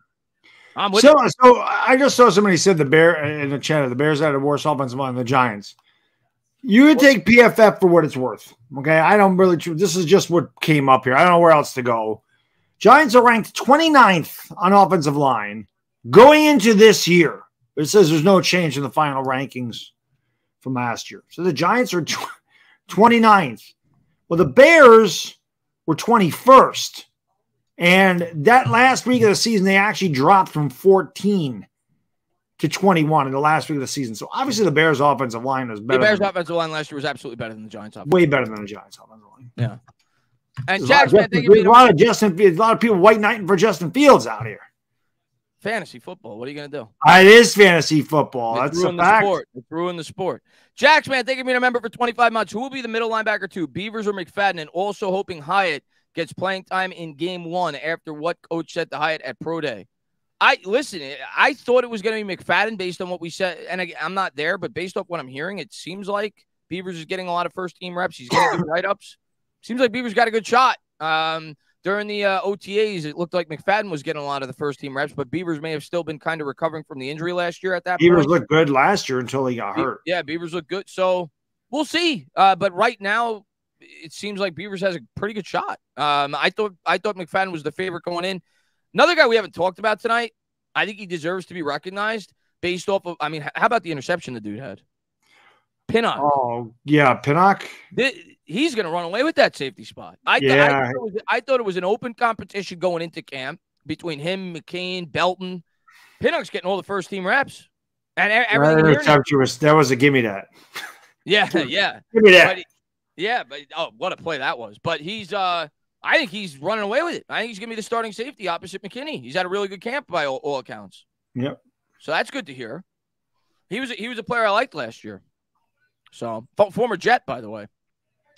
Jason says, Jones is top 10 in my opinion. Just look at that playoff game versus the Vikings. He shredded them, and I don't want to hear how bad the Vikings defense was.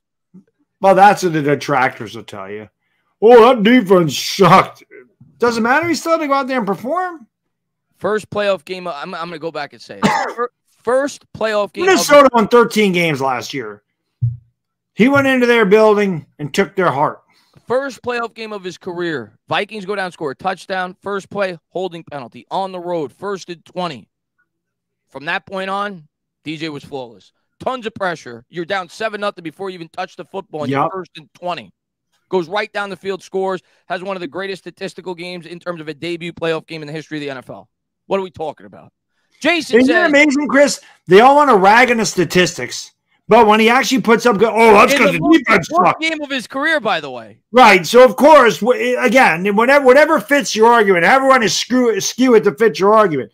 Oh, he sucks. His stats are garbage. Well, he whipped the Vikings. Well, their defense sucks. What are we doing here? Colin, thank you very much, man. Can't wait for Giants football. Love what Shane is doing. Unlike Cashman, who needs to be fired immediately after the Giants. How could you not love what Joe Shane is doing? Joe Shane, Bad Dog, the way that he's been able to blend the here and now with the long-term roster building has been great. For him, we didn't even talk about it. because we're focused on this year and training camp. The Andrew Thomas contract. My God, what we talked about it last week.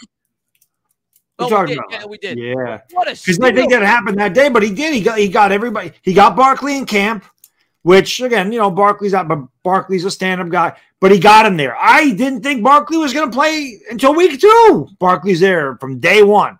Locked up Daniel Jones, locked up Dexter Lawrence, locked up Andrew Thomas, locked up 3 incredibly important pieces.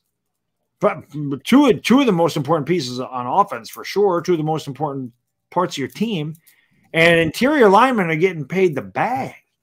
So Sexy Dexy's there, Andrew Thomas is there. Now it's time to lock up McKinney, although he's got to have what Barkley does. He's got to have a good year this year, and I think he will. But he's got to have a good year this year. But if he does, I think they will lock him up. But yeah, the job Joe Shane's done thus far as the Giants GM, inherited the worst cap situation in the NFL. Signed 3 record-breaking deals. Andrew Thomas is the highest paid left tackle in the history of the NFL in terms of guaranteed money. Lawrence got paid a mega deal, and Jones got paid a big deal.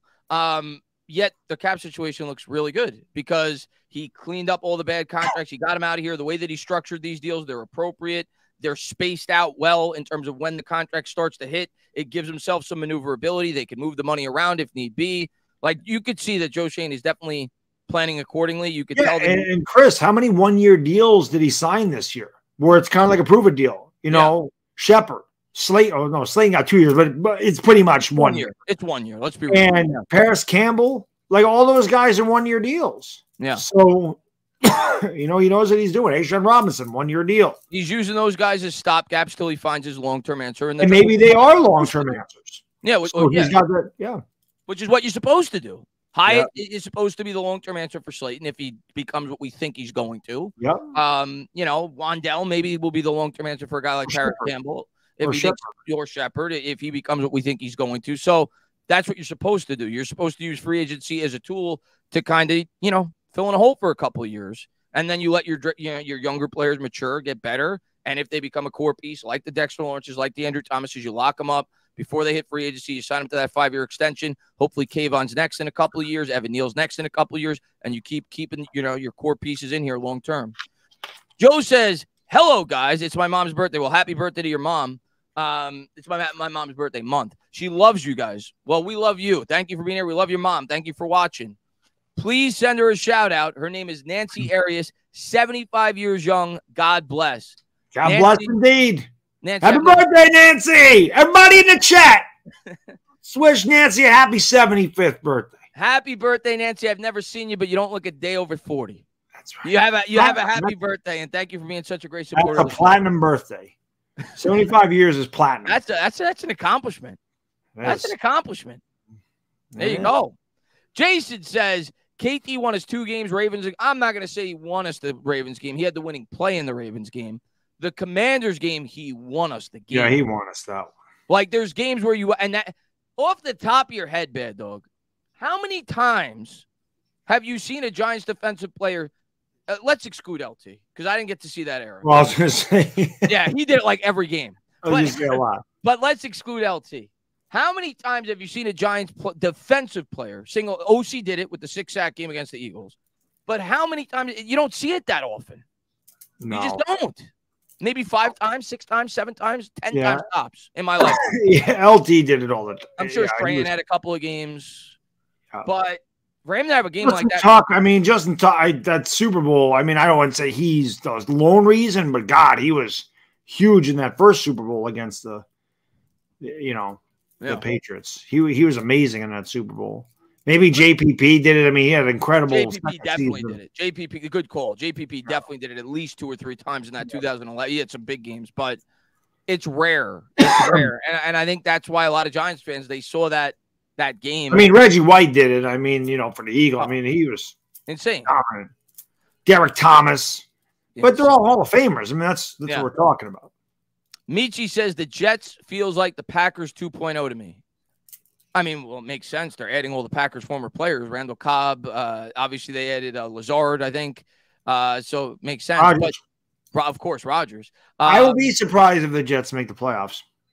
I wouldn't. I think they're going to make the playoffs, but I don't think the only reason I say that is because the Jets will jet. It's just not that they do anything wrong, not that it's their fault. Yeah. They're just cursed. I don't think they're going to do damage in the playoffs. I just think the AFC is too loaded, but I think they'll make the playoffs. I just feel like it's the Jets. It's like the Mets. It's not for lack of trying or like it's just it don't work for whatever reason for those teams. They do have talent. They do everything right and it just never works. It's just the truth. I'm a Met fan. It's true. Going into this year, I said to myself, Bad Dog, Mets won 103 games last year, whatever. It was the second most games they've ever won in the history of their franchise in a single season. Yeah. So I go into the year, I'm like, 86, 108. But I go into the year, I say, okay, we had Verlander, we had Senga, we had help in the bullpen. We get Scherzer coming back. We had what's his name, the former Dave Robertson. And what happens? Before the year starts, Edwin Diaz is out for the year with the World Baseball Classic. And then I say to myself, we're screwed. It's the Mets will Met. It's what happens. The Mets will Met. The Jets will Jet. It's not because I'm like hating on the Jets. Yeah. Oh, they're like the Jets are like the Mets to me. The Jets make the AFC playoffs. I root for the Jets. They're not the Giants' rival. The Mets are not the Yankees. I know Mets fans don't like the Yankees. I have no problem with the Mets at all.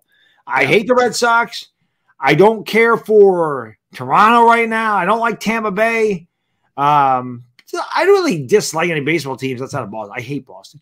In football, it really is. My hate is really concentrated on Dallas and Philadelphia. But the other conference, I don't hate anybody in the AFC. I really don't.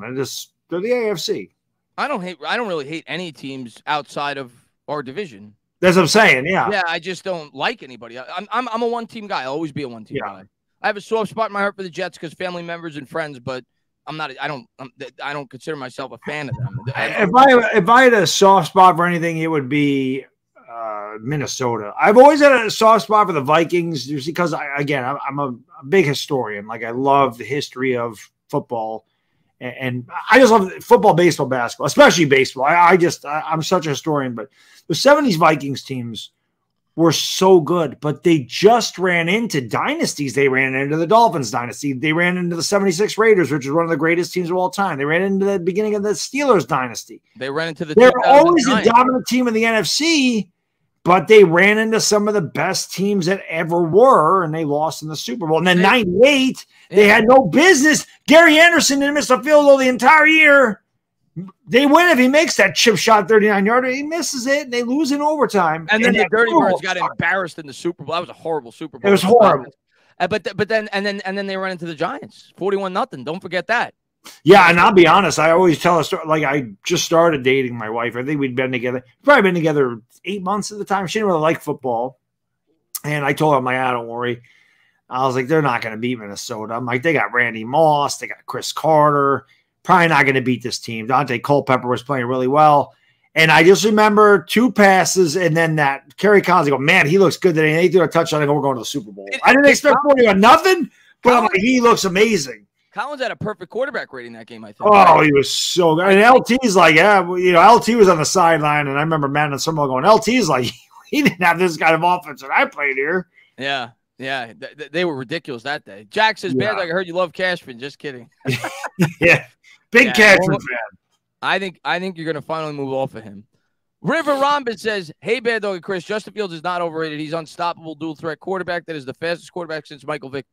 I don't deny that he could become a really good quarterback. I just think people that are already calling him a top 10 quarterback, you're overrating him. He hasn't done it yet. Could he? Yeah, just because you can run fast doesn't make you a good quarterback. It means you can run fast. But there's more to being a quarterback than being able to run fast. Michael Vick was not a great thrower. He was way before his time. He was explosive. He was exciting. But Michael Vick wasn't a guy that threw completed 65% of his passes until he met Andy Reid with the Eagles, and then he played like an MVP. KN says, "We need to run the ball well this year. Our division is filled with pass rushers. I don't want to fall in love with dropping back and letting it go." Well, we're not going to, KN. We're not going to become a team that throws 65% of the time. Giants ain't getting away from their strengths. They still realize that running the ball is definitely a strength of this team, but they're going to open it up more. I think they're going to look to hit bigger, longer, more explosive passing plays, something that they didn't really have in this offense last year. which is only going to enhance the running game. But I don't expect this Giants team to abandon the run. At the end of the day, their best weapon is still Saquon Barkley. And their second best weapon may be Daniel Jones' legs. Like, he is a really good runner, obviously Waller, but they're not abandoning the running game. That's still going to be a big part of this offense. But the running game should only be enhanced by having the threat of big play opportunities in the passing game, by adding a Darren Waller, by adding a Jalen Hyatt, by bringing in a Paris Campbell. So having a full year with an Isaiah Hodgins. So we're not going to become this team that throws 65, 70% of the time. I still think we're not going to be the Chiefs. No. But like Chris said, you're going to see more shots down the field. Yeah. And I think you're going to see cast off the shackles for Daniel Jones. Yeah. And you're gonna see Daniel Jones. They're definitely going to trust him more. 100%. Yeah, I don't see us dropping back 45 times a game. At the end of the day, it does not matter how much this game changes. It stays the same. You win in the trenches. If you're able to run the ball, if the Giants can run the ball, it just makes everything better because everybody has to bite up at the line. And when Barkley's able to run the ball, that just enhances Daniel Jones' ability to run the ball. When that's happening, you don't know who to stop, and then you play action pass. And you got Kafka, who's a very creative play caller. There's all kinds of things that they could do. So, yeah, I don't think you're going to see them just chuck the ball over the field, but you're going to see a lot more deep shots and a lot more explosive plays than we have at any time Daniel Jones has been there. Because he has not had this type of weaponry around him. I just pulled up the run frequency stats last year. I'm actually surprised the Giants weren't higher. For the year, we were 11th in run frequency. I thought we'd be like top 5 or 6. And over the last 3 games, as you started to see, we opened up the offense more. They actually ranked 29, 28, 27, 26. They actually ranked 23rd in the NFL last year in the last 3 games of the regular season in terms of run frequency. They only ran the ball 61% of, 39% of the time. But I think it'll be a little more balanced than that. I think we'll probably run. Last year we ran 47% of the time. I think it'll be more like 43, 44. I don't. You're not going to completely abandon the run, Bad Dog. I mean, Saquon Barkley's still our best weapon. We're still not a team that, in terms of, it's not a strength of ours, our pass protection. We're actually better run blockers. And you can't just abandon Daniel Jones's leg game either. That's a big part of what makes him successful. So I think we'll throw a little bit more, not a ton more, but when we throw, it's gonna be more frequent that we throw down the field. Yeah. There'll be bigger plays to be had for sure. Yeah. And Jason says, I don't get the love affair for Julian Love. He was an okay player, but some overhype him. I think you will be fine with we will be fine with Pinnock, Benton, and McCain. I mean, Julian Love was a good player for us. I'm not gonna just like crap on the guy. He was a good player for us. And my guess is Pinnock won't be quite as good as Love, but yeah, I agreed with letting him go. Well, he ended up getting less than I thought he would, but I wasn't in favor of giving him more than $6 or $7 million. I think he ended up getting $6 because the market kind of collapsed. But he's definitely a replaceable guy. He's not like an elite player. I don't think he's a cornerstone player. He's not a guy that you commit 4 or 5 years to. Let's put it that way. He's replaceable, and hopefully Pinnock could do a good job doing it. But he's a good player. I'm not going to crap on him. Rogatti, man, thank you so much for the $1 donation. And Toasty says, last time the Jets won, the moon landing hadn't happened. That's crazy. Yeah, right. Last time the Cowboys won a Super Bowl, Daniel Jones wasn't alive. I know. I wasn't even old enough to drink. I'm almost 50 now. It's insane. And Jason Benjamin says, if KT don't sack Lamar, the Ravens are going to score, in my opinion. Oh, I agree. It was a game-winning play. I'm just saying that game wasn't a game where you said start to finish, he won us the game. With the Washington game, you felt that way. That's all I'm saying. It was a special game. Obviously, the Ravens game, that was a very special play. James Marshall says, Bellinger and Waller will be our Gronk and Hernandez without the whole murder thing. That'd be nice. Yeah, that'd be great. As long as Bellinger doesn't do anything stupid, I mean, that'd be nice. We'll see. I do like Bellinger. He's not Aaron Hernandez. Neither as a murderer or as a weapon. Aaron Hernandez was really good. Yeah, he was really good. He was. But I do think it's a nice duo at the tight end spot for sure. Bellinger, I think, is going to be asked to be more of a blocker this year, but I think he will, like we talked about last week, he will have opportunities in the passing game because the attention is going to be on Waller, the attention is going to be on Slayton and Campbell and everybody else, and he's going to kind of be the forgotten guy. So I could definitely see him having a pretty decent to good season, maybe more yards than some people may expect going into the year. But he's not Aaron Hernandez in terms of a talent. No. Yeah. Let's see. Yeah, hopefully without the murdering is right. And Fisher, thank you, man. He says, why do you think Saquon signed a 1-year contract? Shouldn't he want a longer? He didn't have a choice. I mean, that's what it came down to, Fisher. I don't want to speak badly about anybody because it's over with. It's done with. I'm happy that Saquon's a Giant. I'm happy that he seems to be happy. That was kind of my biggest concern, that this was going to be something that dragged into camp and it was a storyline and it was a distraction for the team. And I did think in an ideal world, it was fair to give Saquon a 2-year commitment, like I always said, like a $22, $23 million guaranteed contract. But I understood it from both sides, especially after the Giants got more leverage after they tagged him. You got to think it from the mind of a GM as much as you do from a player, so that's at least the way that I try to analyze these situations when they're put in these spots.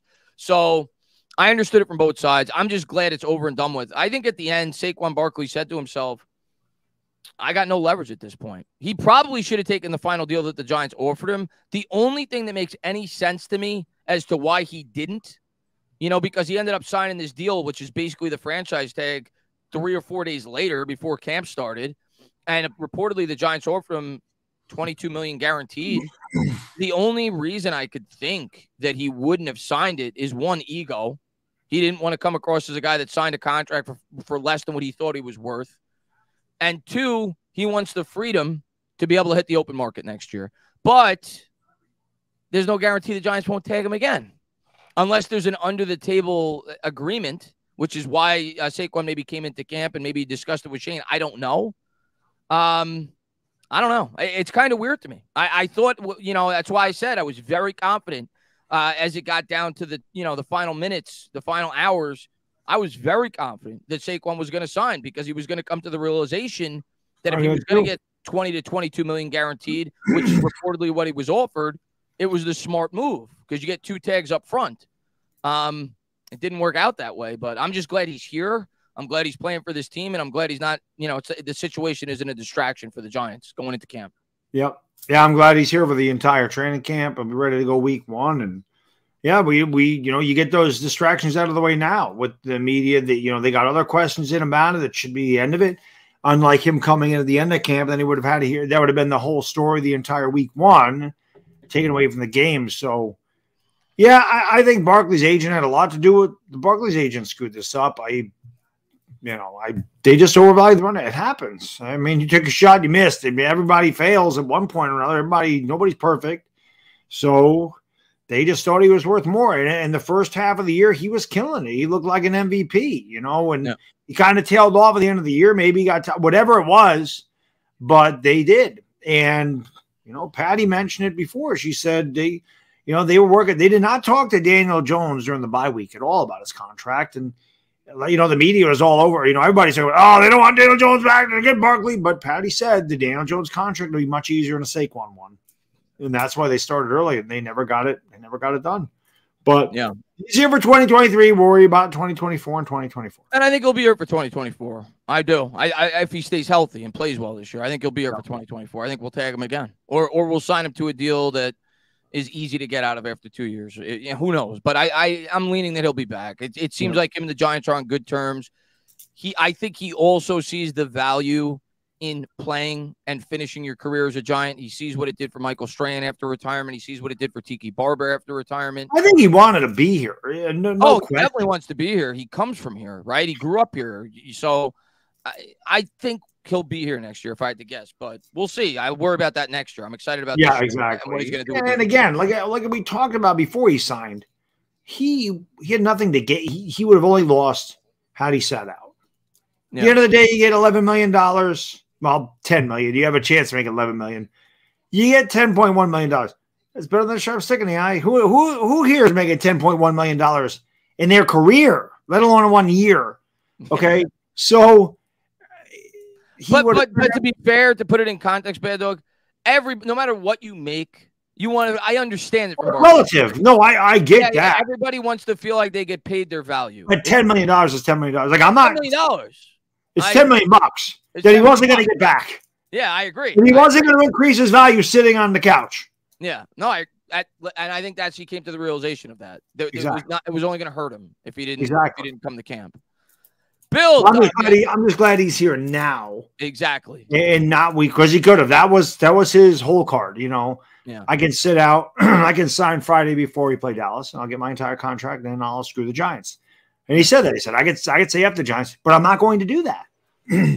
Well, I think it showed his character. Showed that I think he put his teammates above himself. I still have that video that I took of him walking past us at Dick's because the freaking guys are 5'6". What the hell are they gonna? How the hell are they gonna protect Barkley? I'm like, could we get the man some security?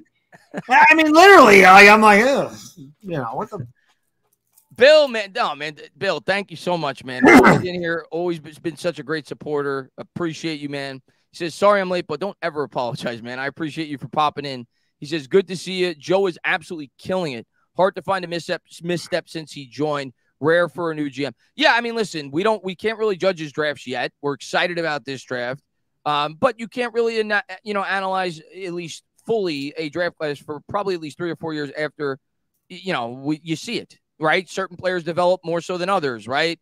The Dexter Lawrence pick going into last year was a good one. It wasn't a great one. Now it's a great one. The Daniel Jones pick, most said was a bad pick going into last year. Now it's at least a good one. He got a second contract. So over time, I think you could get a better grasp of, how draft classes go. But in terms of his vision, in terms of his plan, in terms of his roster building, yeah, it's as clear as day. The guy knows how to build a roster in the modern day. In terms of his cap usage and understanding of the cap, he's amazing. Yeah. And Brandon Brown has a lot to do with that too. Remember, these two guys came from the two best organizations when it comes to salary cap. Yeah. That's why I always mention Brandon Brown in these things too, because he has a lot to do with it.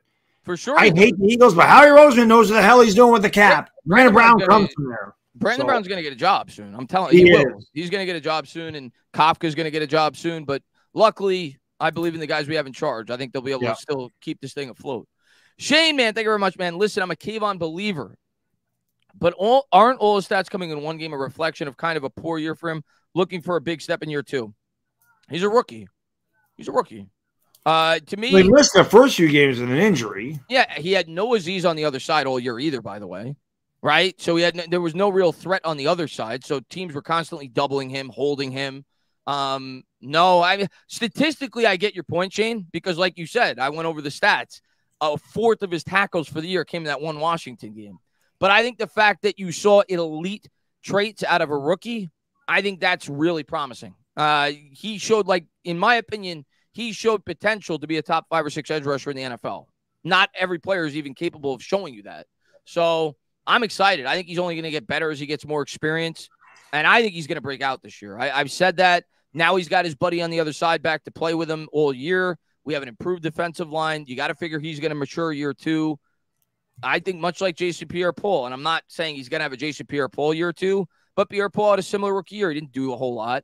And then his second year, he exploded. He was 3rd for Defensive Player of the Year. He had 16 sacks. I'm not saying he's doing that. I'm not setting those kind of expectations. But I think you're going to see a big jump in terms of consistency week to week from Kayvon Thibodeau this year. I think he's going to be a really good player in the NFL this year. The only thing I'll say, and I say it all the time, statistics still half the story. Yeah. If you watched Kayvon Thibodeau, you could tell he was a big-time disruptor. Yeah. He didn't always get the guy, but he forced a lot of things. He was held a shitload. Every game. I don't know how many times the guy got held. The guy got held almost every play, it seemed like. And that game against Dallas, I don't know what his stats were in Thanksgiving, but that man was everywhere on that field. So, again, he's a disruptor. He makes, he can make a play for somebody else. I mean, that's what happens. You have to worry about him. You start having to double team him, it's going to open it up for somebody else. Those type of things don't get shown in the box score. So just looking at his play, his sack numbers are lackluster. And even he said, on Instagram, he's like, I looked at my rookie season, I'm pissed. I want to do a lot better. And he's the guy that don't give a damn. So I love his attitude. He's going to have a good year. I loved him. And he, like you said, the pressures were there. He got a lot of pressures. He got hits. He just didn't finish the deal as much as maybe you would like as a fan. But he definitely was a disruptor. He definitely showed a lot of potential. And the other thing I want to point out about Kayvon, the biggest red flag of his going into last year that you heard everybody say, character concerns. He's been the complete opposite. The complete opposite. Yep. People like New York, character concerns. He takes plays off. takes plays off. It didn't look like he took many plays off to me. You remember when he rushed to catch Travis Etienne in that Jaguars game where he went from sideline to sideline, tackling him, 60 yards down the field. So to me, Kayvon was the exact opposite of how he was portrayed. The guy worked hard every game, every play. And he's doing it again in training camp. You see it every game now, after every practice, rather. He's spending time after running laps, so he's in better physical condition for the start of the season. So that's the other thing I'll say about Kayvon. I think that was overstated. Let's put it that way, at the very least. People that said that there were character concerns going in, I think he's been the complete opposite of that. So, I think he's going to have a big year this year. I can't wait to see Kayvon in a Giants uniform this year.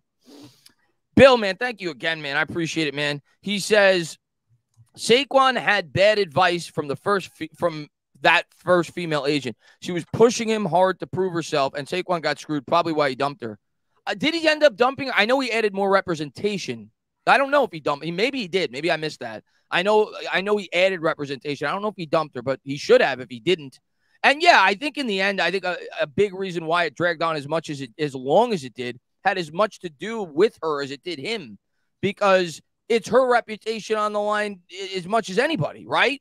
As an agent, you got to prove yourself, especially when you have high-profile, clients like Saquon Barkley, that you can land a good deal to attract other players from around the NFL. So I definitely think it dragged on as long as it did. That her reputation had a lot to do with it, for sure. And obviously she didn't do a very good job. They should have probably realized, ahead of time that there was a good chance that the Giants would use the tag. I think the only thing that makes any reasonable, rational sense to me, what she was thinking as the agent, was that the Giants were going to have to tag Jones. That's the only thing that makes sense to me. She thought that the Giants were going to have to tag Jones, that they weren't going to be able to work out a deal before the tag deadline. And if they tag Jones, Barkley would have all the leverage, both with the Giants and around the NFL, because there would be 30 teams bidding on his services. His market would be $14, $15 million a year. So I think that's what happened. I think they gambled that the Giants were going to have to tag Jones right before the tag deadline. The Giants, of course, got the deal done 5 minutes before the tag deadline, and they snapped their fingers, and suddenly Saquon Barkley was tagged. That's the only thing that makes sense to me. Otherwise, they should have taken the deal up front before the tag deadline, knowing that they at least had a little bit of leverage at that point, because you didn't know whether or not you were going to have to tag Daniel Jones. That's the only thing that makes any sense to me. Mm-hmm. Yeah, it does make sense. But again, if you thought about it from the agent's perspective, you'd have to start thinking to yourself, well, if they tag Jones at $32 million and they can't maneuver the money. Yeah. So what else are they going to do? How are they even afford if they did that? I mean, how are they going to afford Barkley? I guess you just figured, well, if they tag, like you said, they tag Jones, you're going to hit the open market. Yeah. And you'll get paid somewhere else.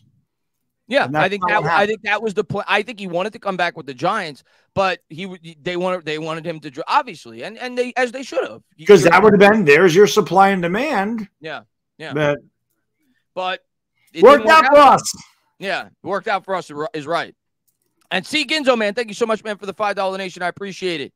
The Bull Don't Lie says, let's say Saquon breaks all running back records this year. Do we sign him long term? Great work, guys. I appreciate it. No, I just don't. I could see, if Saquon has another great year, I could see what I thought I could see this offseason. I could see a 2-year commitment. I could see, because he's going to be 27 next year. Saquon, almost no matter what he does this year, and I don't think he's going to have a record-breaking year this year, by the way, because I think they're going to have a little bit more.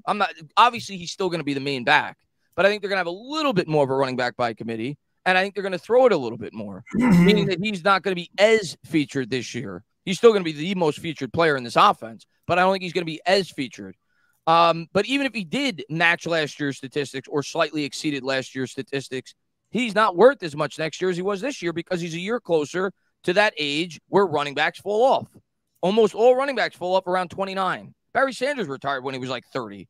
No, he didn't fall off. He didn't fall off. But like Jim Brown, those guys just retired at the peak of their career. If you look at it, if you look at running backs production historically, by the year 28, 29, that's where they start to fall off. Their prime is right out of college. Every GM has that information, and they don't fall off gradually. They fall off like out of nowhere, like Todd Gurley. They just completely fall off a cliff. So I don't think it matters what Barkley does this year. I don't think the Giants are signing him next year to a huge contract. It could be a tag. Maybe it could be a deal similar to what I thought this year that was a possibility. But I don't see anything more than that. I see a 2-year tag commitment or a tag. That's about it. I don't unless it's the open market, then who knows? Maybe somebody does give him a ridiculous contract, but not from the Giants. Let's put it that way. But thank you, man. I appreciate it, buddy. And Giants, what's up, King, man? Good to see you, man. Giants are not going to offer Barkley any other offer. He will be tagged again, and the Giants will be done. I'm leaning you might be right. Unless his market comes down after that, and maybe he's a good player, not a great player, and they could sign him to a reasonable deal as he, finishes out his career as a Giant.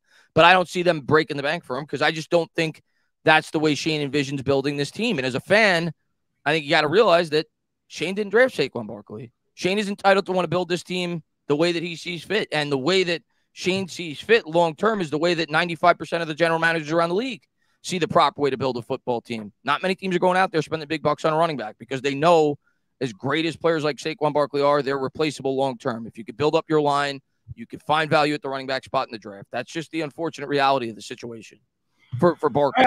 I don't know who said it. I happened to glance over there. Somebody said Jim Brown is overrated.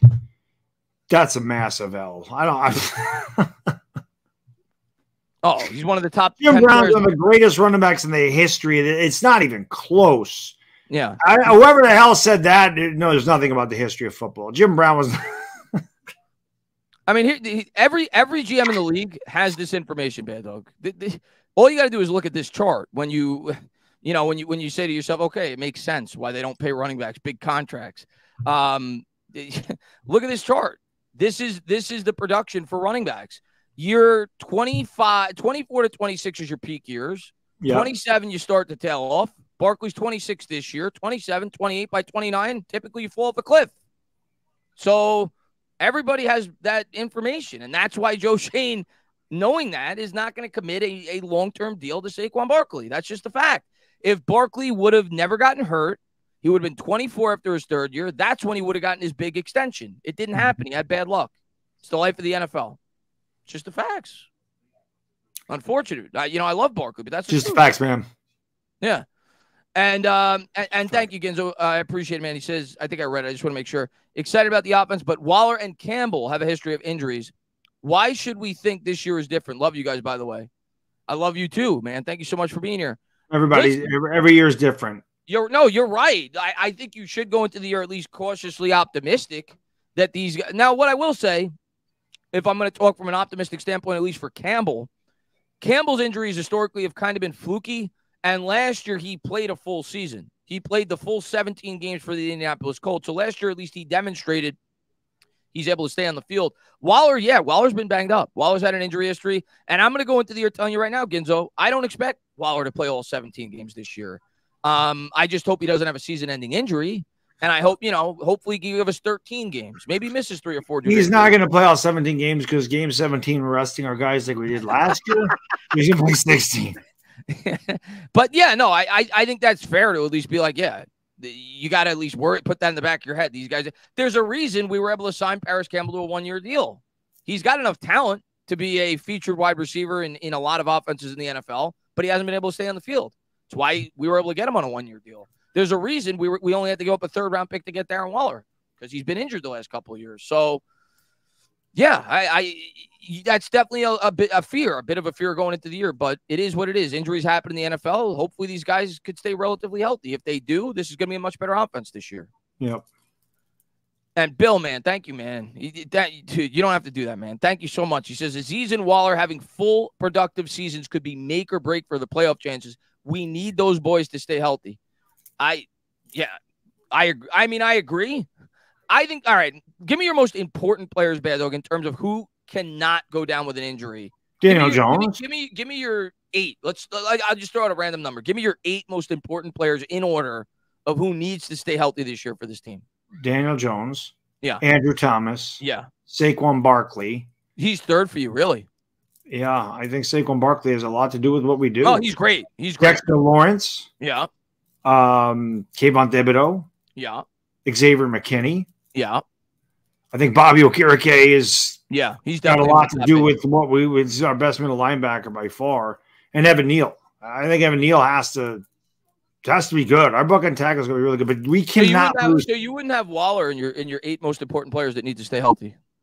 I figure, well, we all got to the playoffs without him last year. Yeah.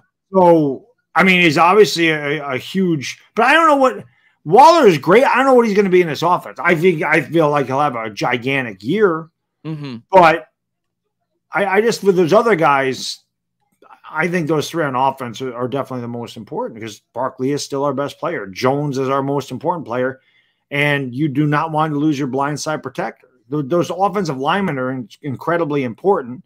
And then, yeah, your safety, your middle linebacker, your edge rusher, Dexter Lawrence, those guys are important too. So I think it's 4 on each side of the ball. I mean, I don't want to see Waller get hurt. Don't get me wrong. Of course not. But I just feel like those other guys, because they've been here. I'm gonna say a name that he's probably not as high on my list as he was when I initially posted this on Twitter, probably like a month ago when I talked about the guys that we could least afford to have hit an injury. But one guy you didn't mention who I think would still definitely be relatively high mine is Adoree, because our cornerback core is just so young and inexperienced. So I think he's a really important player that needs to stay healthy this year, which means no punt returns, Dable. I think we could get by without Azeez. Obviously, I don't want it to happen. I don't want anybody to get hurt. And I think having Azeez build definitely enhances the defense because that's going to make Kayvon better, right? Because now if they double Kayvon, Azeez is going to be able to feast on the other side. So he's definitely I'm not trying to downplay his importance. I was disappointed Azeez didn't play a lot last year because I thought he was going to have a huge year. Yeah, but I think Waller is really important to this offense this year, especially if we want to open it up. So you got to hope he stays healthy. I mean, that's all there is to it. You got to know going into the year, there's a good chance he's going to probably miss at least 3 or 4 games, but hopefully not. Hopefully this year he stays healthy and he has a huge year for this team. And yeah, I'm excited, but yeah, you're going a little bit cautiously optimistic because of the history of some of these players. Azeez had injury troubles. Obviously, you worry about Andrew Thomas even a little bit. He's had a little bit of injury troubles. Barkley's had injury troubles. Jones has had injury troubles. So Paris Campbell. So there's definitely guys with an injury history on this team. You got to hope they stay healthy this year. But that's every team in the league, man, dog, at the end of the day. That's a fact. It's every team in the league. The teams that stay healthy throughout the course of the year are the teams that get lucky. But every team has injury history because if we're being honest, football is a game of injuries. It just is. And what I'm hoping, I think we have a smarter coaching staff, a smarter regime right now. Year 2, hopefully, the conditioning. Maybe these guys stay a bit healthier than they have in the past. Obviously, the changing of the turf, maybe that has a little bit of a minor impact. Hopefully, we stay healthier than we have in the past because this team has been, even last year, we were decimated by injuries.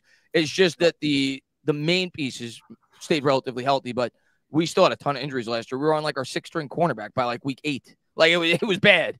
So hopefully they can stay healthy this year. KN, thank you very much, man. Today's Soul players play against the SoundCloud rappers and FanDuel bettors. Jim Brown is the man. How could you not? Yeah, I don't know who, like I said, I didn't see who, so I just happened to read that. I'm like, what? How could you not respect Jim Brown? Jim Brown's not overrated. Jim Brown. Well, he did say in the chat, Emmitt Smith is overrated. Yeah, that I agree with. Tiki Barber's better than Emmitt Smith. I'm going to my grave saying it. Tiki was the man. Emmitt played behind the greatest offensive line in the history of football and averaged just over 4 yards a carry. Ass. He was ass. Then when he left Dallas, he sucked. Huge. You're welcome, Emmitt, because if Barry Sanders actually played another 3 years, you wouldn't have that record at all. Yeah. And if Tiki Barber played another 5 years, he probably would have, he might have had more rushing yards than Emmitt Smith at the rate he was going. Probably more scrimmage yards. Yeah. Well, because he caught for a lot. No question, he would have had more scrimmage yards. He had over 5,000 yards receiving in 7 years starting in the NFL. Yeah. Yeah. No, I mean, he had 3 straight. He had 3 about a player I don't like that guy at all. Chris, Chris says, do you think Kafka will use Hyatt on both the outside and slot or just solely? I mean, I wouldn't be surprised if he uses them in both. Kafka's a guy that's going to move players around to try to take advantages of the deficiencies of the defense. And we've seen that for years against our defense, right? They've always tried to exploit our slot because we've always had poor slot play. So Kafka's smart enough to do the same thing. So if he feels like there's certain teams and certain players that Jalen Hyatt's speed, he could take advantage of a certain particular player by lining him up on the slot here and there? For sure. I think he could line him up in the slot. I think long-term, obviously, he projects more so on the outside. But, yeah, I think they will move him around. I think mainly he'll be on the outside, but they'll definitely have some packages probably where, yeah, they do line him up in the slot. The NFL's changed. Like, you don't have defined roles at the wide receiver position like you used to, right? Odell Beckham at times lined up in the slot. Like, you move Victor Cruz, right? He played all over the place. So, yeah, I don't think Hyatt's like a guy like, say, like a Colin Johnson, who is going to play exclusively on the outside. He's definitely a guy that you could move around a little bit, but I think he projects more so on the outside. John says, hey, I see, real quick, I was just going to say, my brother-in-law makes a good point. He says Brian Daboll needs to stay healthy. Yeah, he's the reason they started playing like a football team. Yeah, he does. Daboll is the freaking man, bro. He's the man. There's nobody more valuable to this team right now than Brian Daboll. There's no denying that. Coach of the year last year. Yeah. John, man, what's going on, John? Good to see you, man. He says, Banksy says, if healthy, Aziz minimum 15 sacks. I saw that. I think he actually posted on Twitter 15 for 51. I think that's what he said. Hope he's right. Great stuff as always. Oh, God, I would love it. Because I love Aziz Ojulari. I mean, dude, he in terms of being a pass rusher, the production is there. It's just, can he stay on the field? What did he play, like 7 games last year? He had 5 sacks. He was, so he could definitely get after the quarterback. I'm not going to go as far to say 15. I hope that he and Thibodeau played 1 game together, I think. Yeah. I think Aziz could be really good opposite Kayvon Thibodeau with the defensive line we've got. So I hope he's right. I'm not going to go to your expecting that, but hey, anything's possible. He's certainly talented. V-Rock says, what think about, yeah, they added, you see, I think his first initial is actually D, Jeter. They added a nose tackle. I'm going to be completely honest. I saw it today. I don't know much about the guy at all. I just know that everybody was saying his name's Jeter and his first initial's D, but I don't know much about him. I would guess he's probably not going to make the team because maybe he will, because right now A'Shawn Robinson's dinged up. I don't know how serious that injury is going to be going into the year, but you've got Nacho and A'Shawn. You've also got Davidson, who we drafted last year in the 5th round, who's an interior guy. We drafted, I can't remember his name. The kid, I think he went to Oregon in like the 6th or 7th round of this year's draft. Somebody in the chat's going to say it. I can't remember his name off the top of my head. Somebody's going to say it. But it's a pretty deep group, so I don't think he'll make the team. Yeah, we know D. Jeter's not Derek Jeter. We know Jordan Riley. There it is. They drafted him, so I'd be surprised if he makes the team. But he's probably a fill-in temporarily until Robinson gets back. That's my opinion on the matter, at least. Let's see. Shane Carter, what's going on, man? I desperately need revenge W's on Philly and Dallas. I think you're going to get one with Dallas. Philly's going to be tough. But, hey, I'm definitely not going into the year saying it's impossible. We play them late in the year. You don't know what that team and our team are going to look like by then. So it's a week-to-week league. Every year we go into the year. Last year, everybody's going into the year saying the Rams are Super Bowl contenders. They're one of the worst teams in football. Okay. Yep. So it's a week-to-week league. You don't know what the Eagles are going to look like by week 14, week 15, whenever we play them. So I'm not going into the year writing any game off as a loss. Let's see how the Giants look as the year progresses. Let's see how the Eagles look as the year progresses. Right. Who had the Lions beating the Packers to knock them out of the postseason, the last game of the season? Yeah. So you don't know, but I think we stand a very good chance to knock off Dallas at least once.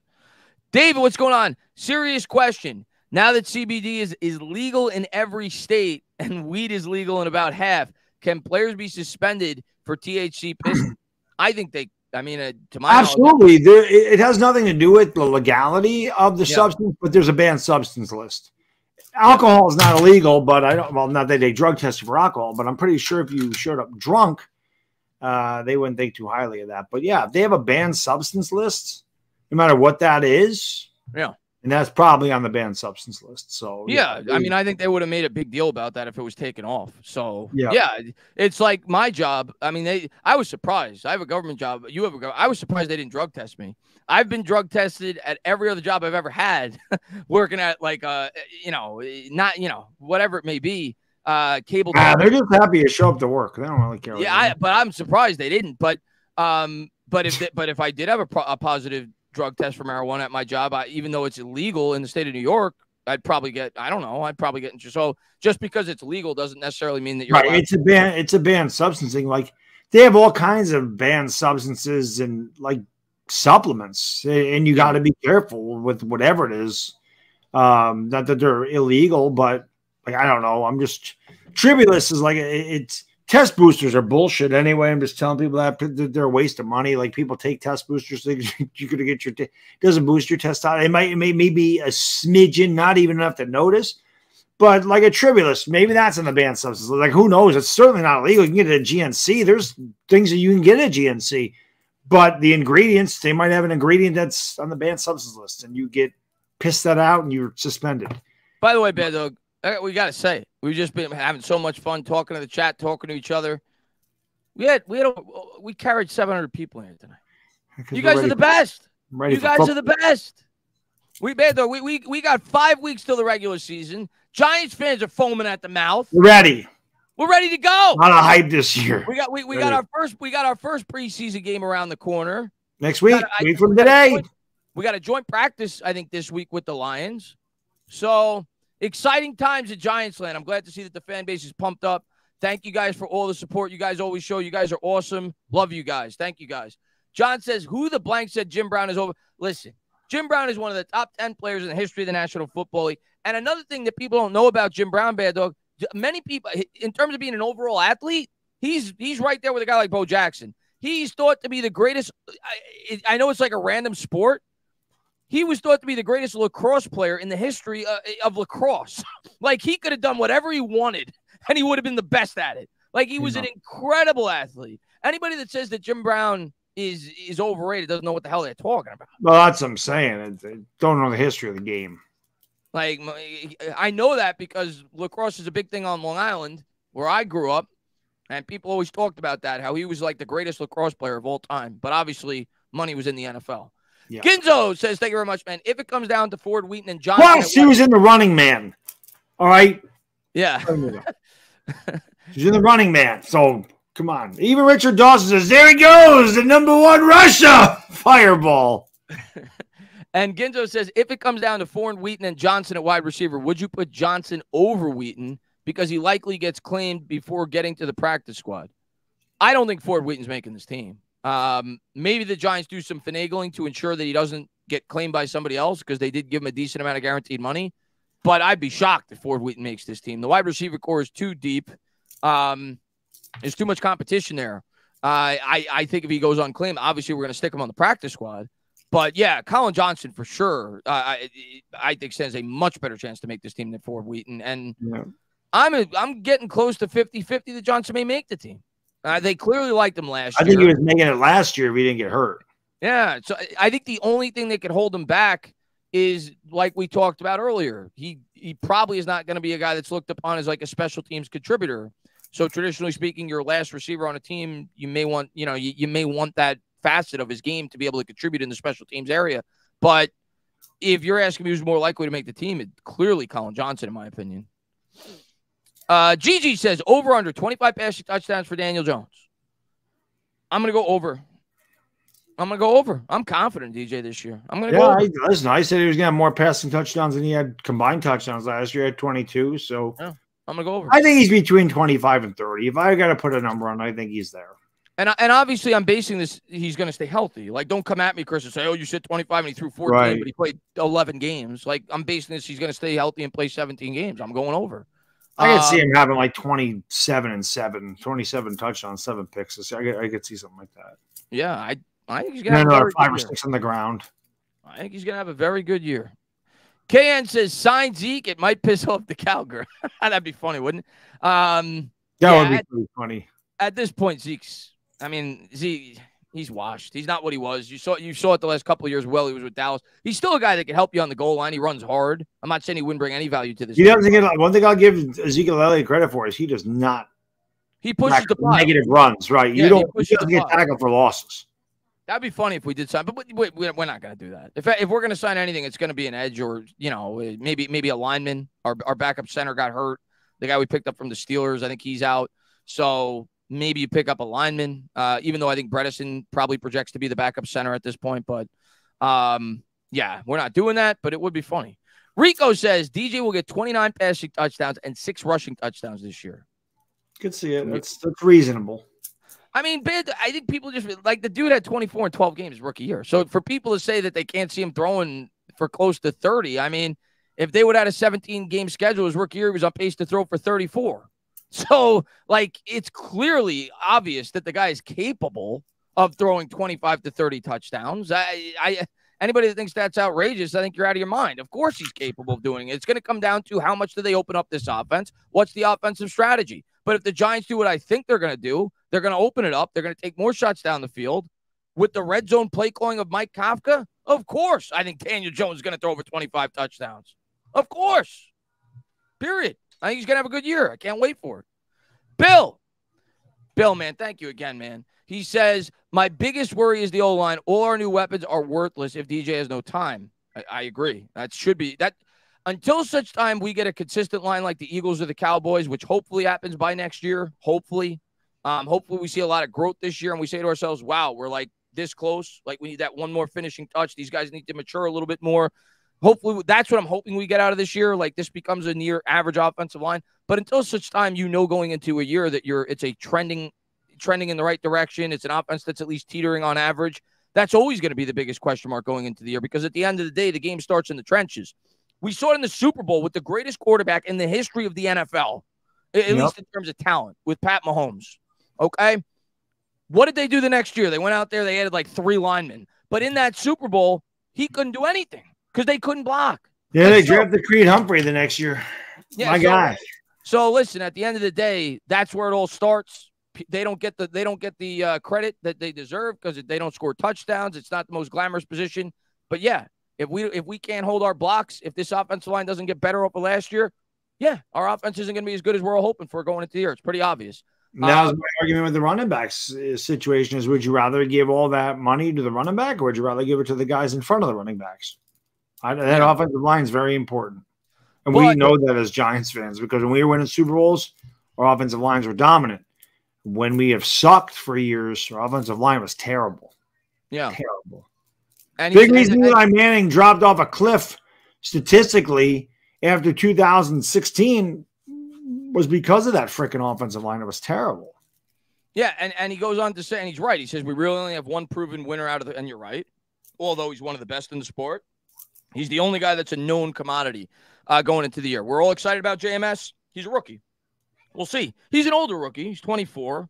So maybe it won't be as big of a transition for him as a traditional rookie who's 21, 22. But you got to figure he's going to have some growing pains. Neal is a question mark. I do think Neal, and I don't think this injury will be anything too serious. I do think Neal will have a jump this year, but you don't know that. You know, it's kind of like Andrew Thomas when he was going into year 2. We all thought he was going to have the jump, but we didn't know it. So we got to see the production. We got to see the increase in the production out of Evan Neal. I do think the line will be better because I think Neal will be better. I think JMS, as the year goes along, will at least be on par, if not at least slightly better in his rookie year than Jalapeno was last year because Jalapeno just wasn't very good. Yes. And I think the play calling with the better weapons that we have on the team is going to be able to mask at least some of the deficiencies of the offensive line. When you have a good play caller, you could generate, separation quicker, let's put it that way, than like Jason Garrett could. So I think they'll be able to mask at least some of the deficiencies of the offensive line. And I think Jones year 2 in the offensive scheme is going to help the line too, just because he's more decisive, right? So I think there's reason to think that the line's going to be better this year. I'd be surprised if it wasn't. But the question is how much better? Because it's got to be significantly better if we want this offense to get to where we're all hoping it'll get this year. That's by far. That's why I keep saying it, Baddog. We're all saying it. The key to this team, this offense, is Evan Neal. Yeah, it's big. It's huge. I look at Daniel Jones as a given. I know a lot of people may call me crazy when I say that. They may say only threw 15 touchdowns. How could you call him a given? I know what I'm getting out of Jones. I'm going to get at least a pretty good to good quarterback at a bare minimum, in my opinion. I don't know what I'm getting out of Evan Neal. I don't know what I'm getting out of this offensive line. If Evan Neal does his job and becomes an average to slightly above average right tackle, that's going to enhance not just Jones, but this entire offense. That's the key for me. That's the X factor. If Evan Neal could take that jump, this offense has potential, not even potential. They're going to be a top 10 offense if they stay healthy and Evan Neal takes that jump. That's my opinion going into the year. That is the X factor for this football team. That's the key. That's the key. Yep. Who's jalapeno? Who said jalapeno? Did I say who's jalapeno? Did I say jalapeno? He was an older center. Oh yeah. Oh, I must have said jalapeno because I was thinking of the older Giants. No, I was thinking of what's his name, the guy that we Lewinsky. What? No, not Gowinski. The center. No, he's not on the Giants anymore. The center that went to the 49ers. What the hell's his name? The guy that got the 15-yard penalty last year that nearly cost us the game. Feliciano. I thought I said Feliciano. I must have said jalapeno. They're both centers. They both stink. So they both need to know. Yeah, so excuse me for getting them confused. They're both garbage. Feliciano. Ginzo says Neal won't have as big of a jump as Thomas in year 2, but will be better. I mean, that's asking a lot. That's asking a lot. Andrew Thomas went from a struggling rookie. Well, I think we all saw Thomas was getting better throughout the course of his rookie season. He really struggled in the first 8 games, and then he got better. And we found out after the year that he was dealing with a foot injury all year. And Evan Neal was battling that injury. He was too. Last year. And he was playing on the other side of the line, right? Yep. He was playing on the left side his last couple of years in college, so there was a transition there too. So I agree, though. I'm not going to go into the year expecting as big of a jump that Andrew Thomas had year 1 to year 2, but I'm expecting a pretty big jump. I'm expecting Neal to be an average, at least borderline average right tackle in football this year. I don't think that's crazy to think that he could do that. Tackle, corner, and quarterback, historically speaking, are the hardest positions to transition to in the NFL. So year 2, I expect a pretty big jump for Evan Neal. I do. He looks thinner. When you watch the clips, he looks more confident in terms of getting into his stance, holding his blocks. I expect him to be at least a decent tackle this year, and if he's even decent, I think this offense is going to be pretty good. But guys, we've gone a little over time tonight. Went 2 hours 12 minutes. Started at 9 o'clock. Appreciate all you guys. We'll be live on Bad Dogs either next Thursday, Friday, whatever the schedule. Probably Thursday and Friday because we'll do the show, and then Friday is the game. So there you go. I didn't even think about that. So maybe we'll go live on Wednesday. Oh no, it would probably be more exciting to do the night before. Yeah. Yeah, we'll go. All right, so we'll be live. I guess we'll go live the first game on my channel, second pre-season, whatever it may be. So we're gonna be live on Bad Dogs on Thursday, and we'll be back here Friday. So I'm excited, Bad Dog. I'm excited. First preseason game. I'm curious to see, and we didn't talk about this throughout the stream. We talked about it a little bit before we went live. I'm curious to see how much time and reps the starters get for the New York Giants. Does Daniel Jones get a few drives? Do you want him to get a little chemistry with Waller? Do you want him to get a little chemistry with Hyatt and Campbell in game situations? Or do you just let Tyrod Taylor start the game? I think they'll get one drive. You think they get one drive? And then I think in the next one they play a quarter.